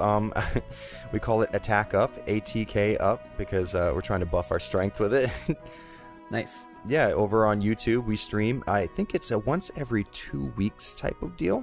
Hopefully we can keep that up, but it's just pretty much any nerd stuff we come up with. I think the last one we did was anime, and we just covered all kinds of anime stuff. Like I'm a bigger fan of the late 90s anime, the hand-drawn stuff, the less computer-driven stuff. And then we talk about favorite series, motion pictures versus series, all kinds of cool stuff like that. Yeah. And the two of you have like adorable interactions, and it's great to hear like a couple talking about these kinds of things. So you guys should definitely check out Attack Up, and also check out his wife doing her own stuff on Twitch as well. PB and Joe, like peanut butter and jelly, but her name's Josine, so PB and Joe on Twitch. There it is, PB and Joe. So moving on, I wanted to touch just very briefly on Final Fantasy VIII Remaster. We're getting a lot of gameplay coming out of it. Galen, in particular, you are a big fan of Final Fantasy VIII, right? What do you think about this remaster? I have connections with Final Fantasy VIII because it was my first Final Fantasy that I really got into. I'm excited to get down on some triple triad. I'm excited about grinding and drawing all the magic from all the enemies, because that's where probably 80% of my time went into playing that game. I'm very happy because I remember having some questions beforehand. Why have we not seen this sooner? I'm glad that this has finally come back around and we can finally get this remake. Yeah, visually, I think that's mostly what got the remaster touches in this. I don't know very much about any quality of life details or anything like that, but visually you can see that all the character models have been reworked. Yeah. And honestly, I remember being really happy when I was playing the game originally, and I am trying to figure out what quality of life improvements I would actually want out of the game, but nothing's really coming to mind. So I'm going to assume, and hopefully this is a safe assumption, that they're going to have a fast forward button, just like they have on their other remasters. That's,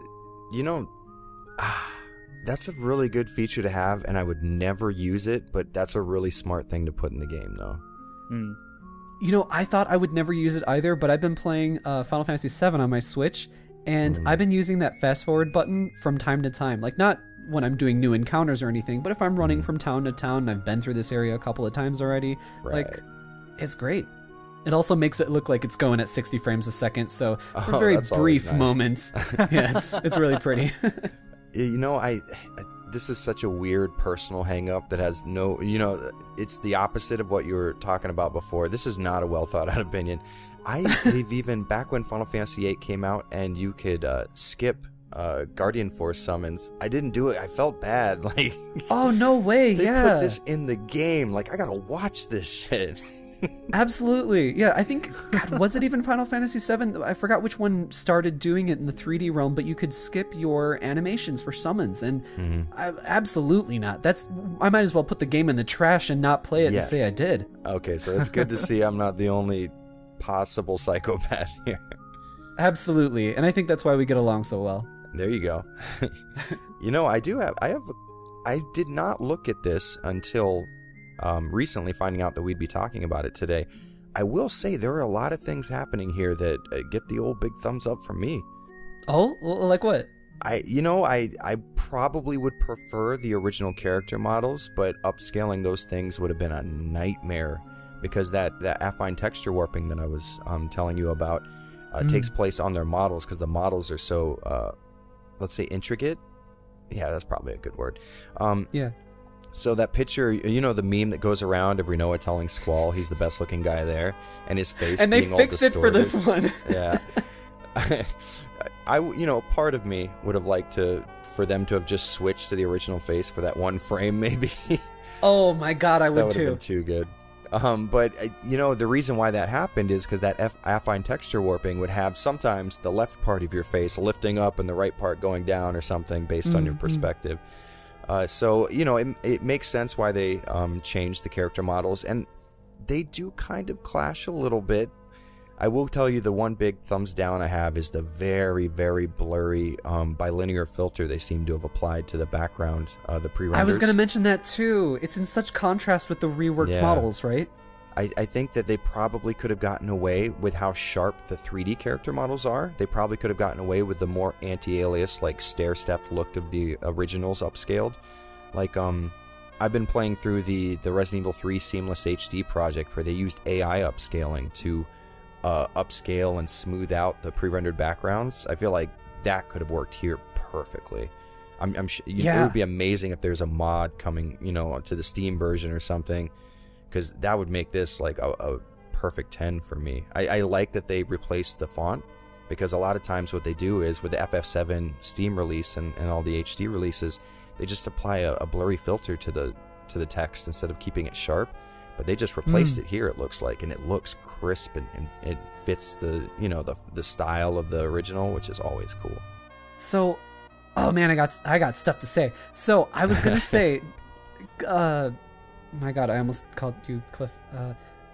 Galen and I have talked about this. Shut up! It's not the first time. Galen and I have talked about this before, but I highly suspect that they lost the original data for the 3D models in this game, and that's why this remaster took so much longer to come out rather than the 7 remaster, 9, and all the other ones that we've seen. Yeah, they may have had to rip all this stuff on the fly, and if that's the case, that would make sense. They wouldn't have the higher res renders of the backgrounds and stuff.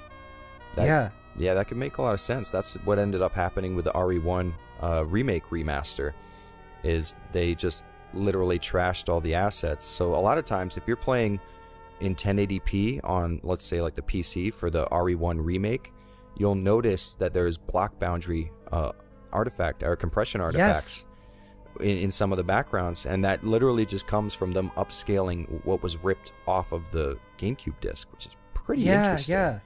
I've never seen that before. I've never seen a video game where you had artifact compression in it. It's pretty insane. This does look really, really, really good though. Like I'm kind of blown away. I didn't look at anything about it because I kind of just wanted to just keep upscaling the original. But from what I can see, they have a perfect integer scale here. This seems to be 960p. It's not stretched to full screen, which is pretty incredible. Yeah, it's pretty cool. I can now read some of the hiragana on the command list. What is this? Tatakau? Yeah, that means fight. I did not know that, so that's brand new for me. So that's pretty cool. I can't read the color yet, but we're getting there, man. Yeah, see, playing old video games that you played before when you were younger, but playing them in Japanese now, that is the best way to learn some good Japanese. That's what I was planning. I was planning on starting with something maybe simple, like a real simple RPG, like Pokemon. I hear a lot of people have good experience with hiragana and stuff, so I'm gonna try that out. Yeah, nice. So I wanted to mention though about the fonts and stuff. I am not a fan of these new soft curved new fonts. I much prefer a pixelized font when I'm looking at an older game. Galen and I have talked about this before, and I'm a bit fervent about it. Where do you stand on this? As far as the font in it? Yeah. A lot of the fonts that they would use, I mean, I am not as prolific when it comes to reading Japanese or anything like that in it. Oh, no, I mean English or Japanese, it doesn't matter, just the font. Gotcha. I have never really considered it as much when playing the game because, I mean... No, vote right now, I have a gun to your head, you have pixel to. Fonts are brand new. I would probably go brand new. Personally. I can honestly see why you would want the... Oh, it does look like there is a fast forward function, so that's good. Oh, nice. I can see where you're coming from for sure, because the look of 2D sprite-based fonts, like, oh god, you just beautiful. Like the aliasing, like there's something about that says to me sharpness. Whereas I know technically these are sharper because they're at a higher resolution, but taking low res, you can see each individual pixel that makes up the letter T or whatever, you know. I do prefer that myself, but this style they're doing right here is much more preferable to what they could have done, which would be just apply that bilinear filter over the original text and then call it a day like they did with FF7. One thing I really do wish that they had redesigned is the ugly text boxes. I think I've always hated the UI design in that game. It looks like a beta. It's seriously just a rectangle with like the most basic gradient feature on it. Yep. I hate the way that it looks. Yeah, I'm with you there. I know exactly how you feel. There's something about not having like a border around it, like Chrono Cross, FF6, FF7. Like we're used to having a text box that looks like an over-designed thing with a artwork border around it. You know, all of the embellishment and the extra on it. Yeah. If I'm gonna be looking at that thing the entire game, like just give me a little visual flair. It does. I will say this. I 100% agree with you. I'd prefer something else, but there's something about the style of this game and this minimalist kind of menu design that just, it feels, how would you say, cohesive? Like it fits, sort of. I would prefer for them to have something a little nicer looking and to not look so much like a granite slab, but it does kind of fit in with the way their technology looks, and everything has a very smooth look to it, a very minimalist kind of look. It's not as complicated as, say, FF7, where you walk into an area and there's cables hanging down and there's a pipe spewing steam and stuff, whereas in FF8 there's smooth round I love corners that though. and shit. No, I'm right there with you for sure. I love that cyberpunk, the typical Japanese technology has taken over kind of theme. I can't get enough of it. Yeah, you know, I hadn't thought about that, like the difference between those two games and their visual design, even though they're sort of set in a more future... Well, I don't know if it's Final Fantasy VII is really futuristic, but it's more modern compared to, you know, a real fantasy one like Final Fantasy IX. It's a great insight. See? That's why Jared, man. I come with the good stuff for sure.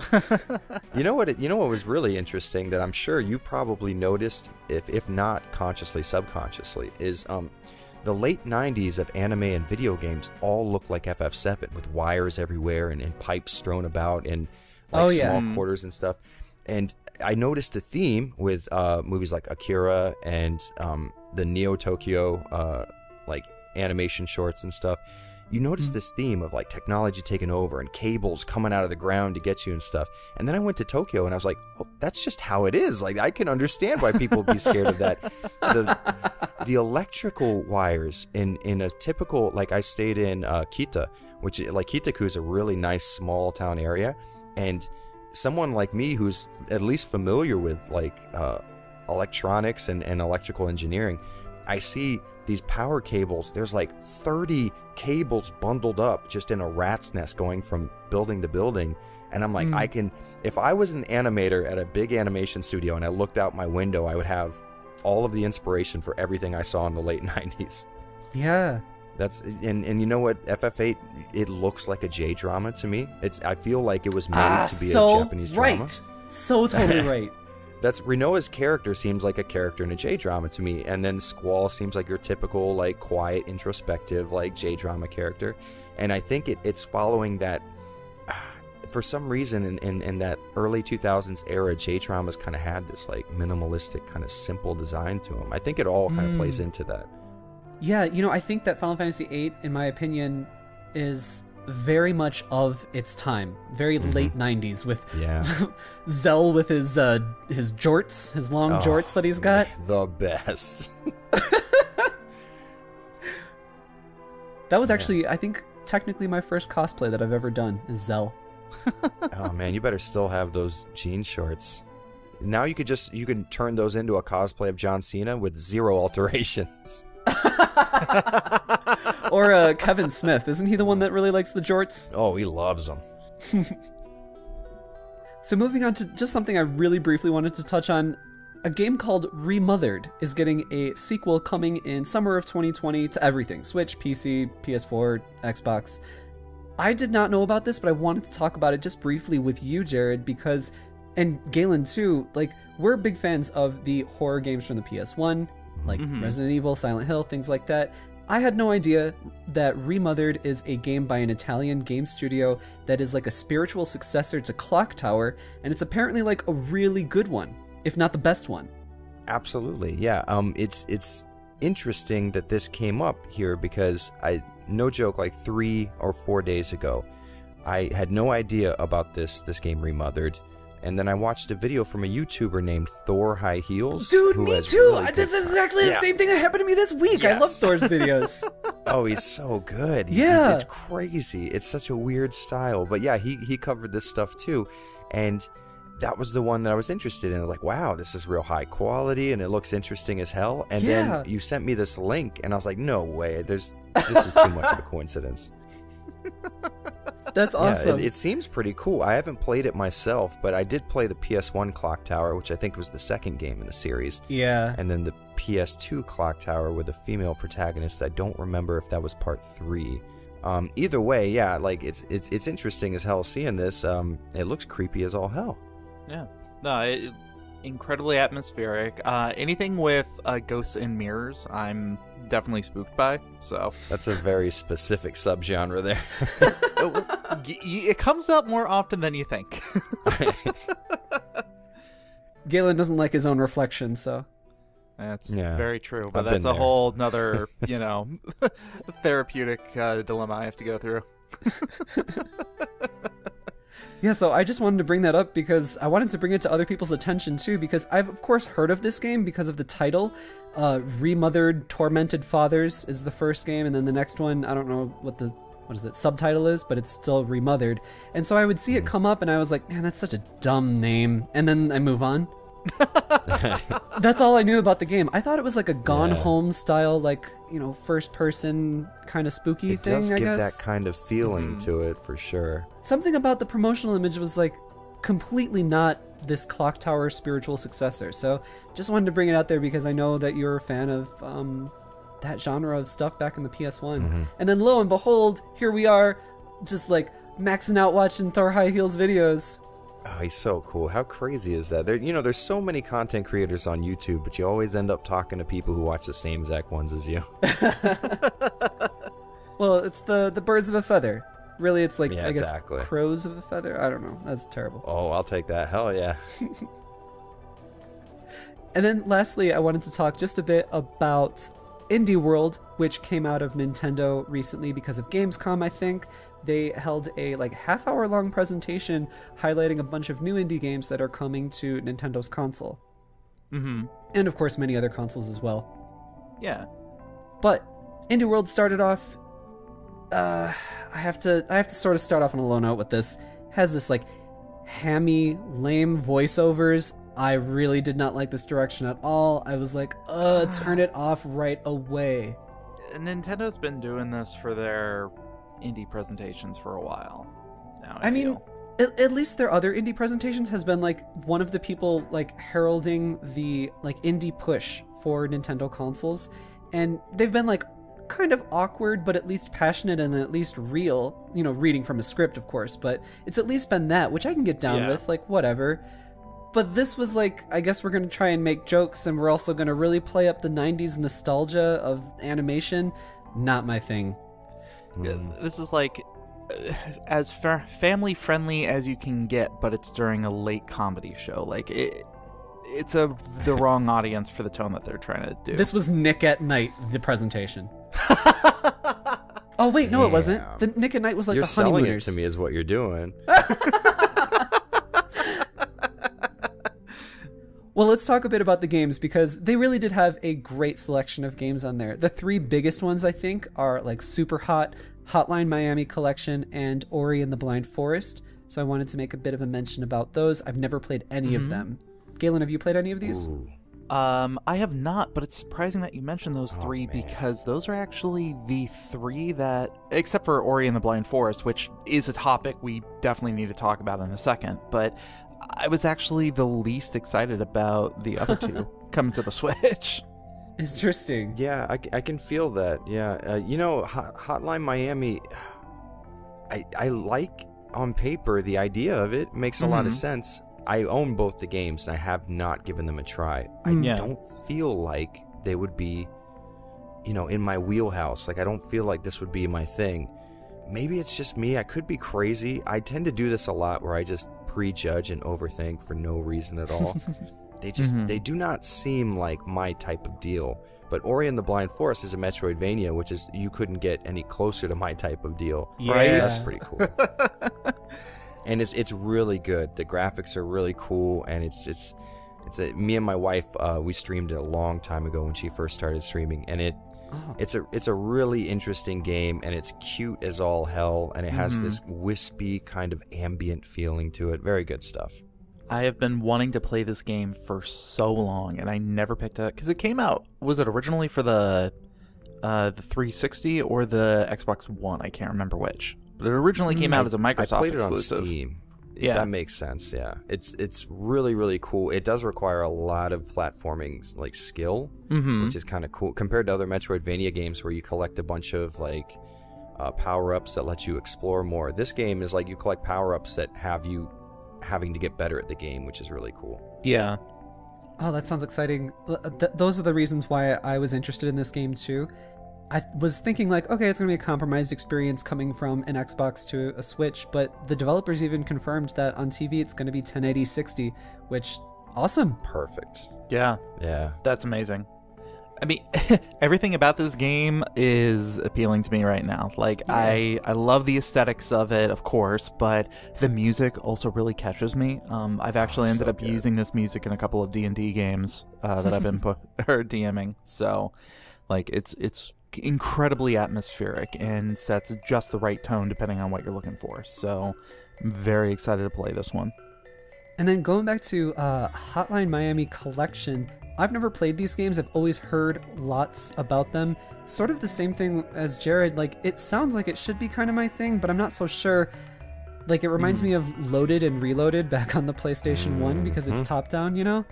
And I know that Suda51 is a big fan of these games, so honestly, that's good enough endorsement for me, so I'm sure eventually I'll pick them up and try them out, but that man is a crazy person. Yeah. He absolutely is. We need more crazy Japanese people making video games, please. Yeah. You know what the crazy thing about Suda51 is that I really like? Is he is incredibly hit or miss for my own personal taste. Oh, I agree. Like, yeah. he can make a really good game and then a game that just I don't care at all about. Uh-huh. But the fact that he takes so many chances with everything that he does means that's how it's going to be. It's always going to be that way. Which is, I like that. I like it when a game, I cover a lot of games that are like experimental, that don't necessarily work, but I appreciate that they took the time to experiment, Yeah. Even if it's not for me, I'm like, you know what, I really respect what he did here, and it's so interesting. At the very, very least, it's interesting, right? And I think you can kind of say that about, like, you can't paint with a broad brush, but I will say that, like, indies in general, I feel like I'm always more excited about an indie presentation versus some sort of AAA presentation because it's going to have more heart to it and more chances. Sometimes they rest on the laurels of, like, retro feel. This is going a bit off topic, but comparing some of these games here to something like Square Enix's Marvel's Avengers that we saw a lot of gameplay coming out of Gamescom. Yeah. I was really hard on that game before, and like it looks better, with the details that are coming out on that.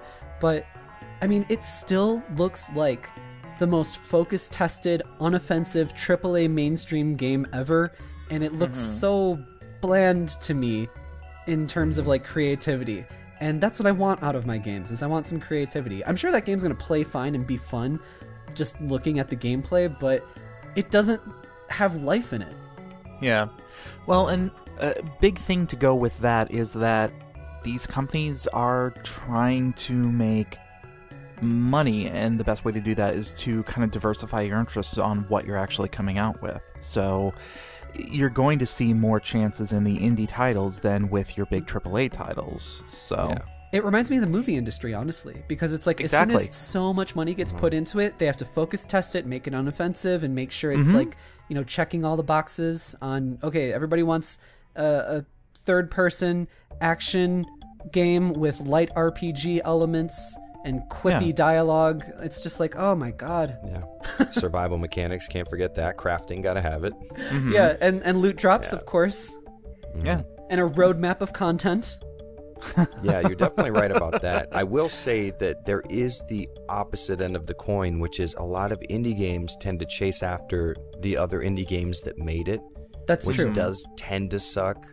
So you can see that kind of happen, not to as hard of a degree as it does in AAA gaming, but it can be a little disconcerting to open Steam and see 30 of the same game over and over again. Yeah. But the ones that do rise to the top, the cream of the crop, per se, you do tend to see those be the ones that took the chances and went outside of the generalized norms of the popular indie stuff.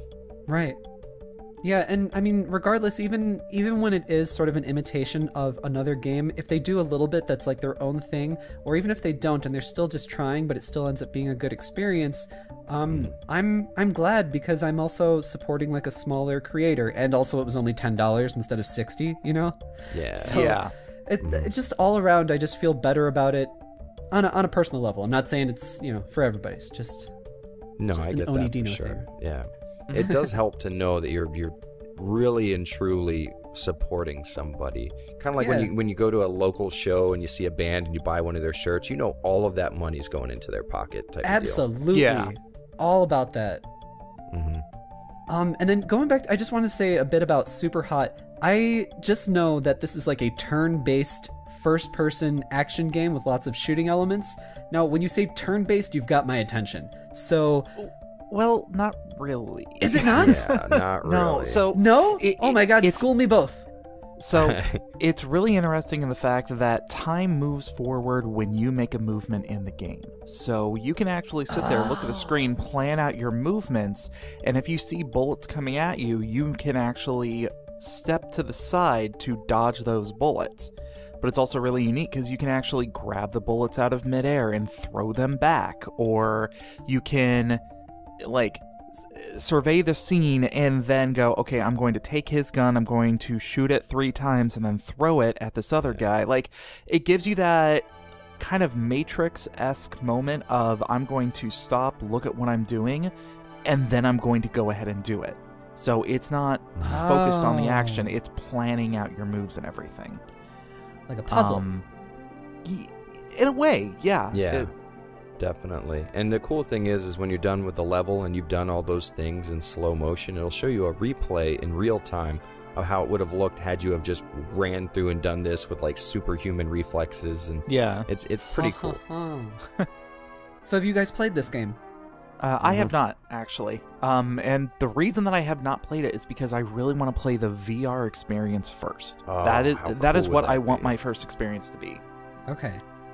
Because I've seen other people playing this game in VR, and the ability to actually reach up, grab the bullet with your actual hand, and move it aside, you've got me sold on that. I feel like this game was made for that kind of environment.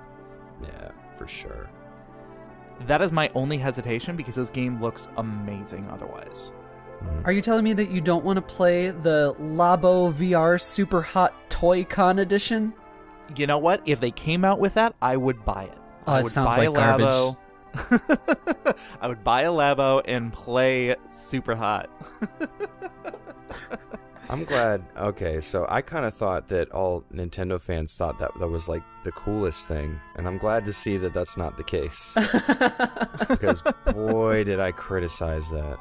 I think that it is an interesting thing and a diverse part of their catalog, and it is certainly baby's first VR experience, and it is $50, $60 or something like that, and you can get it cheaper, I guess, on sale, and that's the quickest entry point for VR for kids, I guess. So it serves a purpose, I think, but I mean, I think they lost a lot of money on it.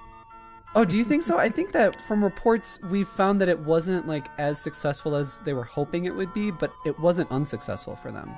Really interesting. Just Yeah. from the negative, I might be in my own little opinion box where I don't see a lot of dissenting stuff, but it seems like everybody seems to be of the opinion like, oh, this was a bad idea. It doesn't really work that well, or it's not that great.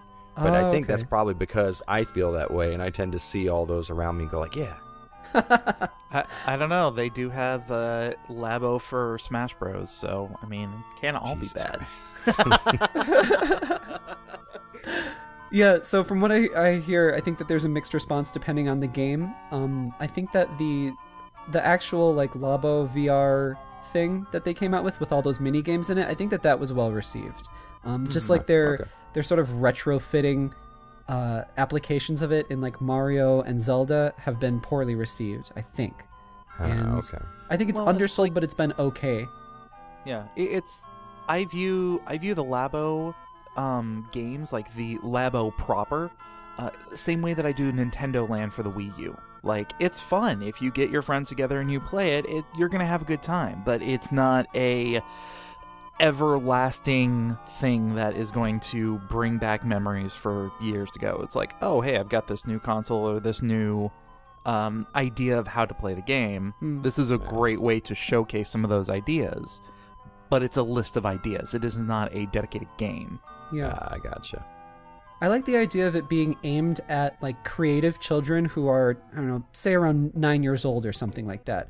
And they're, tweakers and tinkerers, like two of you There guys. you go. And they like the idea of like, oh, I can build something, by hand, and maybe even build it with like my older brother or sister or my parent or something, and like have that experience. But I think that that's like so many different factors rolled into one that it ends up making it sort of a small market that I like it being aimed at. So I don't know. I think that it serves its purpose, but it's a smaller market than really anything. And I think anybody that was like genuinely upset by this, like, this is not what I want, I think that they are entirely huge man children. And I think that they need to realize that it probably wasn't aimed for them, Yeah. Yeah. Because I saw a lot of people upset about that, and I'm like, oh god, the world is ruined. Set it on fire. Let's find a new planet. What do you mean this isn't the driving experience I was expecting to get from my racing game? This is a cardboard steering wheel. How is this not accurate? I think you bring up a very valid point there that I try to touch on as much as humanly possible. There are just some games that aren't made for you, and I think I've become happier realizing that. There's sometimes when a game comes out and everybody... I can look at it, and a part of me wants to go, oh, like, the part of me that doesn't enjoy that wants to make a kind of objective, like, determination, like, oh, this is bad. And the more rational part of me goes, it's just not for me. And so anytime someone asks me, hey, have you tried this game out? I was like, yeah, it looks like, that's not my thing. And I've kind of felt that way. You know what? It was the Resident Evil retrospective. For the longest time, I could not stand the more action-focused, over-the-shoulder RE games. And then I started playing them as not Resident Evil games, and I found out, oh, these just, it's no big deal. Like, these are fun for what they are. They're just not for me, Yeah. Yeah. I was very on that spectrum, though. I was like, no, it's bullshit. They're all bad. Let me tell you all the reasons they're bad. Except for Operation Raccoon City. I think everybody can agree that it's just no. Okay, so here's the thing. Yeah, get into it, Jared. Okay. I legitimately really enjoy Operation Raccoon City. What? I can admit it has a lot of faults. As far as objective like game design stuff goes, there are a lot of faults there. But there's something about you and like 3 other people running through the streets of Raccoon City and headshotting zombies. Like when there's a horde of zombies coming at you and you have an SMG and you're just blowing chunks off of them. Oh, good. And that's another game I've only ever played single player. Never tried the multiplayer, which a lot of people say is the draw. There's something about it. I don't know. I would say, if anything, mindless shilling here. Check out my video on it. At the very, I get into kind of in depth with it as far as what I enjoy. I am definitely going to have to watch that video. I'll probably actually watch it right after this because nice. Operation Raccoon City, I pre-ordered the legendary or whatever the special edition version because I was really excited. Why would you do that? I had got because I spend way too much money on this kind of stuff. They got me when I was young. I don't know any better. But I got my buddies into it. I was like, okay, let's all get this. We'll get it for the same system. This is going to be fantastic. Yeah. This is the only game that I can think of that after a week of owning it, I took it back and traded it in. I've never heard more disappointment in your voice, Galen. I have never done that for any game that I have ever owned, that I have traded it in after owning it for only a week. But this was bad enough to the point where it's just like, I cannot do this. I get it. I went through the entire campaign. I went through the entire thing, and I was just like, nope, done. Yeah, I can understand that. I definitely can. I even, in my video, I say, like, if you don't like this game, fair enough, for sure. I can totally get that, but there's something about the small bit of, what would you say it, like, there's a gem there of something that's really fun, and every once in a while you latch onto that, and there'll be a wave of zombies, and you'll be like, oh, I've got it, this is it. And then I'll be going through the labs, and my Ryzen 7 1700 and GTX 1070 Ti will slow down on a 8-year-old Resident Evil game, and I'll get super pissed off, and then I'll go, yeah, this is why people don't like this damn game. Yeah. I start to have that horde come down at me, and I'm just like, I think I'm just going to go play Left 4 Dead. I get that, yeah. There's something about it hit me, though. Like, I won't tell you it's a good game, but I will tell you you can have fun with it. Yeah. And that's something that I always found so interesting about so many of your reviews of, like, the Resident Evils that I didn't like or I just definitely wasn't interested in, like 6 or Operation Raccoon City, because you went into it and were looking for the good, you know, surrounded by the shit, you found the diamond covered in poop. And exactly. It was really great to hear somebody talk about it rather than just be like, oh, this is why it's bad, and, you know, oh, it's just completely a mess. And it's like, well, it's not a complete mess. It's definitely messy, but let's talk about isolating some of these good parts. And that made it infinitely more interesting to listen to rather than just hear somebody else in my echo chamber. So here's the crazy thing about that. For me, being as negative as I am about those games, or how I used to be, that's why that was such an accomplishment for me. For you to be able to say that is blowing my mind, because when I went into it, when I started the retrospective, let's say I was playing 1, 2, and 3, and I was like, oh, I can't, this is going to be terrible when I end up getting to those later games. And then I figured it out. I was like, wait a minute, just play them and act like they're not Resident Evil games. And I was in heaven after that. Yeah. Then you can start to see the flaws, and you stop going, well, this isn't survival horror. And you start going, well, you know, they could have made movement a little easier here, or maybe placed enemies better there. And you start being a little more objective about it. Yeah. Yeah, but like games like RE6, I had never touched before. I had sworn it off, no joke. I'd never played it. I didn't watch any reviews. I was just like, no, I'm not supporting this in any way, shape, or form. Yeah. And I played it on PC, and I was like, wow, video game wise, not Resident Evil wise, this game has the best controls in the series. It's very fluid. You have a lot of for sure. For me, at least personally, playing RE4, and I just went back and started playing it again. I was streaming it. Just very rigid controls. You are trapped into this very rigid, you're turning this way, and then you're turning this way 30 degrees to the left now, and there's no in between. Yeah, it's over-the-shoulder tank controls. Yeah, it definitely is. It's exactly, because forward always moves you forward, left and right rotates you on your axis. So it definitely is. And then RE5 was a looser form of that, but just barely. And then we play RE6, and RE6 actually plays, as far as controls go, I was playing on PC, so I was using mouse and keyboard, and that's how I did RE2 Remake too, so I can compare. And RE6 plays more like RE2 Remake than it does RE4, without a doubt. So for me, though, like playing RE2 Remake a bunch and then going back to playing RE6 when I was at E3, I was like, oh god, this feels like just garbage. Like, it feels like okay, maybe they were, trying to evolve the controls and stuff, and I do appreciate dodge rolls and stuff. Hopefully we see that coming back for the 3 remake. But I feel like the RE2 remake controls were so well done. And then Oh yeah, for sure. 6, I just can't get behind. I can understand that. The thing is I played RE6 before RE2 remake even came out. I was almost done with the retrospective before remake actually hit shelves. Right. So I have not went back to it since playing RE2 remake, but when playing RE2 remake, I remember going like, wow, this is relatively familiar based on what I knew. You can do a lot with RE6's controls, and the cool thing is with RE2 remake, you can dash, you can move left or right, or you can use a usable item once you get attacked, whereas with RE6 you can dive roll, and then you could dodge backwards, stay on the ground, roll left or right while on the ground. It's a very deep system. I felt like a system that probably came from a game that was more action focused than RE6 was. Yeah. If that would have been like how Max Payne 3 controlled, holy shit, Oh, that would have yeah, changed exactly. the game. Yeah. So as a video game, I could see things about 6 that was good. As far as like a Resident Evil game goes, it doesn't even count. You can't even call it RE. But what you can do is say that, like, yeah, there were a few campaigns that weren't good, but start up Leon's campaign, play through the subway system, you're probably going to have a decent time. Just imagine it's called something else. Yeah. I kind of forgot, like, all of RE6. The only thing I really remember is the church with Leon and girl, and then going underneath the church. Which both were very not fun parts of the game. Yeah, those are the only parts that I really remember.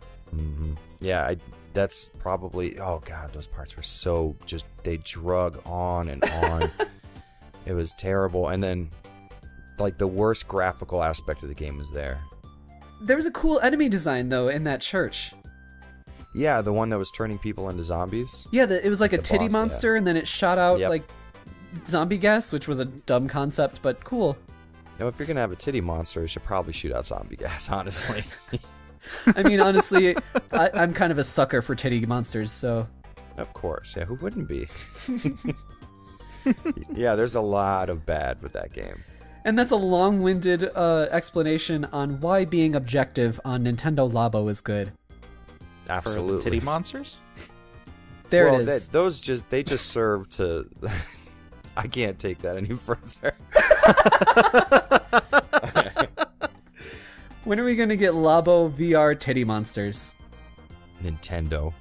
Put it in Metroid. It'll fit right in there. Ooh.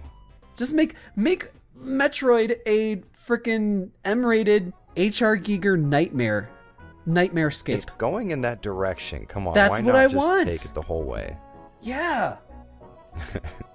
Commit to it all. Yeah. And so indie games are good. Let's move on to our additional DLC segment where we recommend media to our lovely listeners.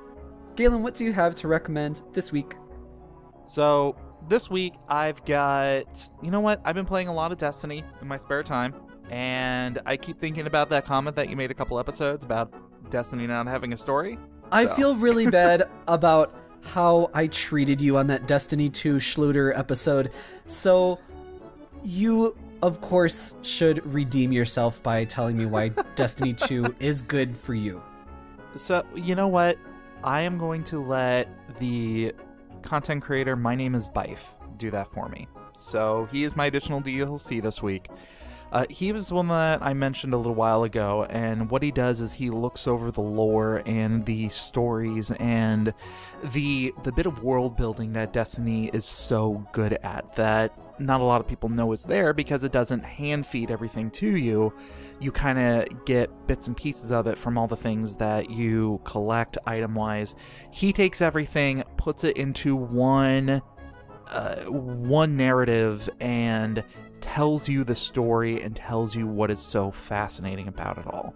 So, the video I'm linking to is specifically the tale of 2 of the legendary weapons. You have the Last Word and Thorn, and it's more about the tale of the one who wielded Thorn originally, his fall from grace, and how he became essentially this Dark Knight character who would go around and use this evil magic to prove his own means, which might still be for the good of everybody. We don't know. And these other guys, I won't spoil it by any means, but it is a fantastic listen. He does it in a way where it is almost like a novel. Like, the thing is like an hour long, but he really does a good job of capturing your attention. So, yeah, check him out. My Name is Bife. He does fantastic work. He also does more than just Destiny stuff. He also does things on, like, Monster Hunter. He's going to be doing Borderlands soon. He covers a little bunch of different ranges, but he always talks about the lore of video games indirectly. So, all right, sounds good. Redeeming himself on the Destiny 2 front from when I just dragged him through the mud. Yeah. I have no right defending the microtransactions in that game, though. Like, because I've been playing it more, I've realized more of the changes they've been making, and it's. I want to bang my head against the wall. Yeah. So for me, I am going to recommend a new video from SNES Drunk on YouTube. SNES Drunk is an excellent creator who reviews a lot of Super Nintendo games, sometimes Genesis games, sometimes jumps out from there very succinctly. And he always has these great little intro videos to what you might already be interested in or something you maybe didn't hear about from yesteryear. This video is on Mischief Makers for the Nintendo 64. That is one of my favorite flawed gems, which is a personal take on trash classics, okay, Jared? I like it. It is one of my favorite flawed gems from the 64. The boss fights, the varied gameplay, and the weird set pieces in that game are so unique and charming. So if you're interested in games that try and do something a little different, SNES Drunk's video on it will help prep you to see if you should give it a go or not. Also, he's a super cool guy. Yeah, he is. You know what? This has always been my impression of him, and for some reason, every time I click on one of his videos, which are always really good, I think the same thing, and I'm like, here's a guy who he bought a SNES EverDrive and made a career out of it. It's amazing. Yeah. You can tell every single one of his videos is, I have a full ROM list of US and Japanese SNES games. Let's do an episode real quick. He's a super cool guy. I always appreciate it when a YouTuber that's much bigger than me, that gains nothing from talking to me, sends out a message on Twitter or something like, yo, I thought that episode was cool.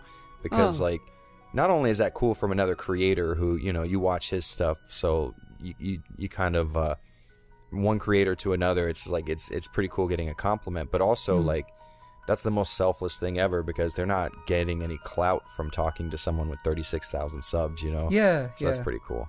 Yeah. Personally, I've always kind of felt that feeds the YouTube dream of content creators who just enjoy making the content and also enjoy talking to other people about a similar interest and things like that. Yeah. Yeah, that's how it should be, for sure. I agree, and that's why I like to search out people and talk with people like, you or, Super Derek or whatever, because they're people that are just genuinely passionate about the games, and that's all I ever care about. Not only that, but Super Derek's got the best hair in the game, bar none, without a doubt. Yeah, he and Zell could have a match on hair fights. Oh my god, why have I never made that connection before? So, back in, 97 or whenever Mischief Makers actually came out, the local game store, it was that Family Video that sells CBD and burritos. But back in 97, they were still doing the video game thing because that was still lucrative back then. They had, for some reason, a Japanese version of Mischief Makers and the English version. And I didn't know this, but I'm guessing the 64 was region-free because I could pop that cartridge right into my console and play it. Do you know anything about that, Jared? Well, it is technically region-free as far as software is concerned. Like, all of my Japanese carts work, but it's a lot like the SNES, where there are tabs that prevent Japanese cartridges from going into a console.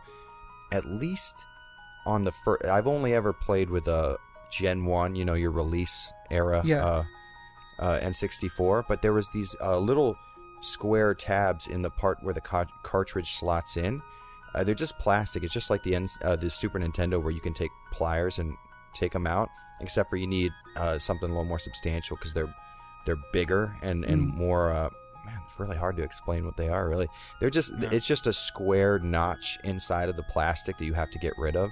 And I just took some like flush cuts and cut them out. It's plastic, so it's pretty easy. But yeah, you can plug in a Japanese game into a 64 and play it right off the bat. We were just doing it the other day with Kirby 64. Yeah, I was on that stream. That was a good stream. Oh, that's right. Yeah, you were. Nice.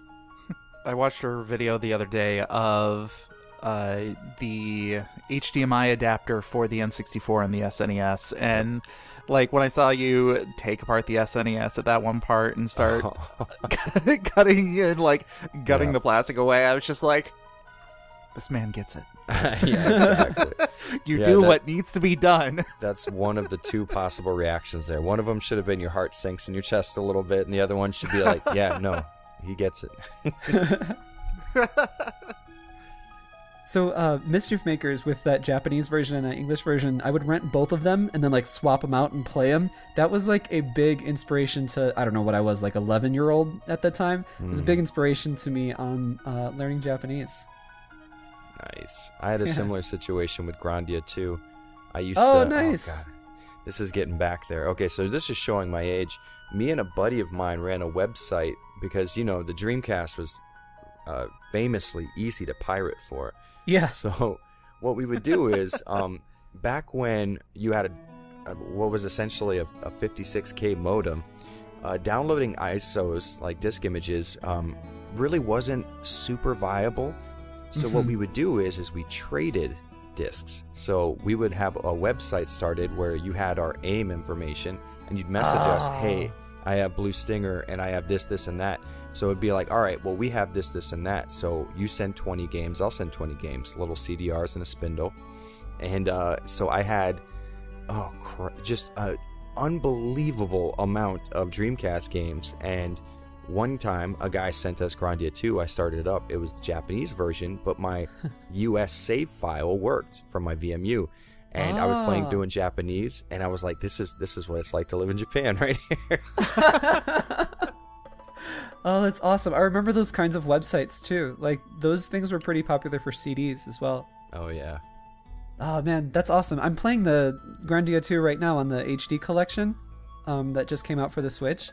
And that's so cool. That's so topical. Mm-hmm. So, we're running long on this episode, so unfortunately we're going to have to just 86 our favorite segment of the week. It pains me. Do you hear the pain in my voice? I don't like ignoring the mails. The listener mail. You're taking away my one ability to sing during this episode, and I'm so sad. I'm pulling back the curtain on this because he's sandbagging me right now. Bitch, you said we should skip it if we go long. Do not even try and put this on me. See how he's the mean one sometimes? No, I will say this. This is 100. I probably should have warned you beforehand when you messaged me. I should have said I rant like a lot. No, it's good. It's not your fault by any means. So, unfortunately, we will be skipping the emails. However, we do have several emails that we still need to read. So, thank you very much to the people that sent them ahead of time. Thank you for your patience. And if you want to be as patient as those people, you can write into us. You can ask video game questions, life advice questions. Clearly, we are very dependable people. What are we here? Send us an email, nintendoeverythingpod@gmail.com. That email, one more time, is nintendoeverythingpod@gmail.com. Oh, and like I said in the beginning of the episode, if we didn't talk about something that you wanted us to talk about this week in game news, just ask. Yeah.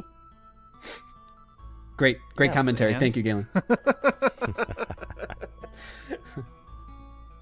So what is coming up? What is coming out on NintendoEverything.com? We have a ton of stuff. We have some information coming straight out of Inti Creates. We have an interview on the future of the Gunvolt series as well. We also have some interviews on the upcoming Contra Rogue Corps.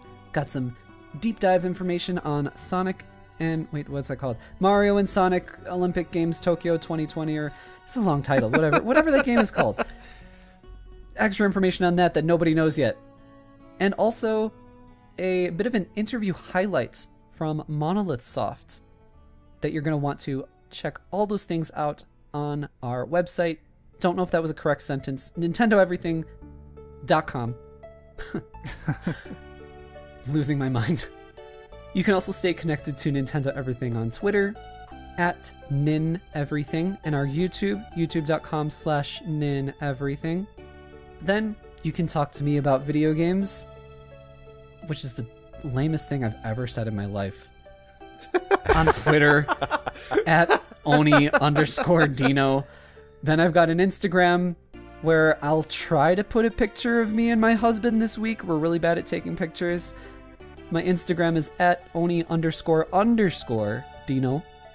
And then, because I mentioned my husband, we do a YouTube that we just recently started called Game Married, Gayme Married, on YouTube. And we've been playing some Marvel, some retro indie games, especially Never Give Up. That is a ton of fun, and we kind of lose our minds there. That game gets you hyped immediately. Our friends at Massive Monster have created an excellent game with that. So check out our YouTube. And then we have a Twitter where you can figure out what our upload schedule is. The Twitter is at Game Married. And just a bit of a oshirase, what the is oshirase in English? Notification. Just a bit of a notification to people. Our upload schedule is just going to be temporarily changing. We are not going to be uploading 7 days a week because Tokyo Game Show is coming up and I'm getting kind of busy. So just temporarily, gotta slow it down a little. That's going to be uploads on Mondays, Wednesdays, and Fridays for sure. And then maybe a fourth day if you know things are going real good. But definitely 3 days a week, and that's just going to be a temporary thing. So, please understand, as Iwata says. Then Galen, what about you? Where can people find you doing what? I got a Twitter. Go ahead and shoot me a message. That's all I got. Well, I'm just like, I'm sitting here listening to me like, well, we've got a podcast coming up, and we've got these articles, and I've got an Instagram, and I've got a Twitter, and I'm just like... Can they talk to you about video games on Twitter? That's the question. I make silly posts sometimes, and sometimes throw out an inspirational thing to anybody who wants to hear it. And where can they hear it, Galen? They can hear it at my Twitter, which is at Mobius087. And then our special guest of this week, Jared from Avalanche Reviews. What do you do? Where can people find you? Oh man, I just thought of this. I missed out on the perfect opportunity for me to say, who are you? What are you doing here? Oh my god. Hindsight's always 20/20. That would have been perfect. Yeah. Guy's a maniac. Why'd he bite me? I'm so happy. I am Jared from Avalanche Reviews. You can find me on YouTube at Avalanche Reviews, Twitter at Avalanche Jared, or just search Avalanche Reviews. I'm pretty sure I'm the only one there that isn't reviewing there's a Chevy truck called an Avalanche. Oh gosh. I used to get mixed up with a lot in the YouTube algorithm. I've carved out my section of YouTube now to where you don't see Chevy trucks, so that's good. Or some of your listeners are really devoted Chevy fans. Yeah, one or the other. I would not be surprised if there's a little cross-pollination between our two communities. What else do I do? Oh, on Twitch, Avalanche Reviews as well. Yeah, oh yeah, you can find me on Twitter. Like I said, I respond to everything, and I will tweet something that will piss you off at some point. Don't worry, that's natural. That's just part of following me on Twitter. And you also have a podcast, too. Don't you want to push that? That is correct. I do have the Attack Up podcast with my absolutely adorable wife, PB and Joe. And we argue with each other, and then I become too foul-mouthed, and then she yells at me, and it's the cutest interactions you've ever seen in your life. Yep. I can vouch for it. So, Jared, thank you so much for joining us on the show, and we had such great conversations about all these different tangents that we went off on. You are welcome back on this show anytime. Hell yeah. I'll be back again for sure. Thank you very much. Nice. So, Galen, another episode in the bag. This was 43. We're coming up to 52, actually. pretty soon, and that's quite impressive to me. 52? Well, yeah, because it's a weekly podcast. You can catch us every week on Sundays. Are there 52 weeks in a year? Aren't there? What are you getting at? Well, If this wasn't pre-planned, then you guys are pulling this off perfectly. We honestly don't pre-plan anything. We pre-plan what topics we'll talk about, and that's it. I thought this was the most, like, well-acted, like, oh, it's 52. You can find us every Sunday. And I'm like, oh, man, this is the best information I've ever... Right? And there are, in fact, 52 weeks in a year, give or take. Boom. All right, I'm really confused, so if you're smarter than me, you will have appreciated what Galen just said. You can check us out every Sunday. I wanted to bring up the fact that episode 52 will be the 1-year anniversary of this channel. Oh. Yeah, that was what I was trying to lead to before confusion set in. In 9 more weeks. Yes. So, that's something to look forward to. That's awful.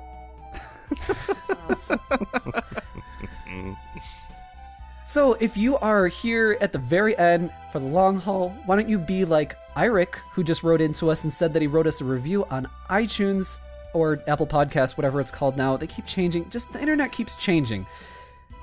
Eirik is awesome. Be as awesome as Eirik.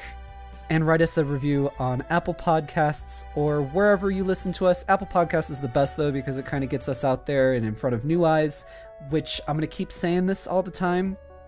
We would really appreciate it. Don't laugh at me, Galen. I'm always going to laugh at you. There's so much editing in this episode, Galen. I'm laughing at my pain. So, finally, Jared, thank you very much. Galen, whatever. That's a perfect ending right there. You'll be here next week. Yeah, I'll be here next week.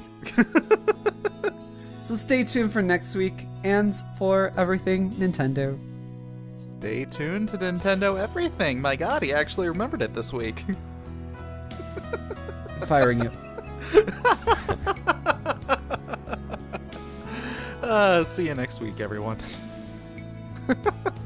That was fun.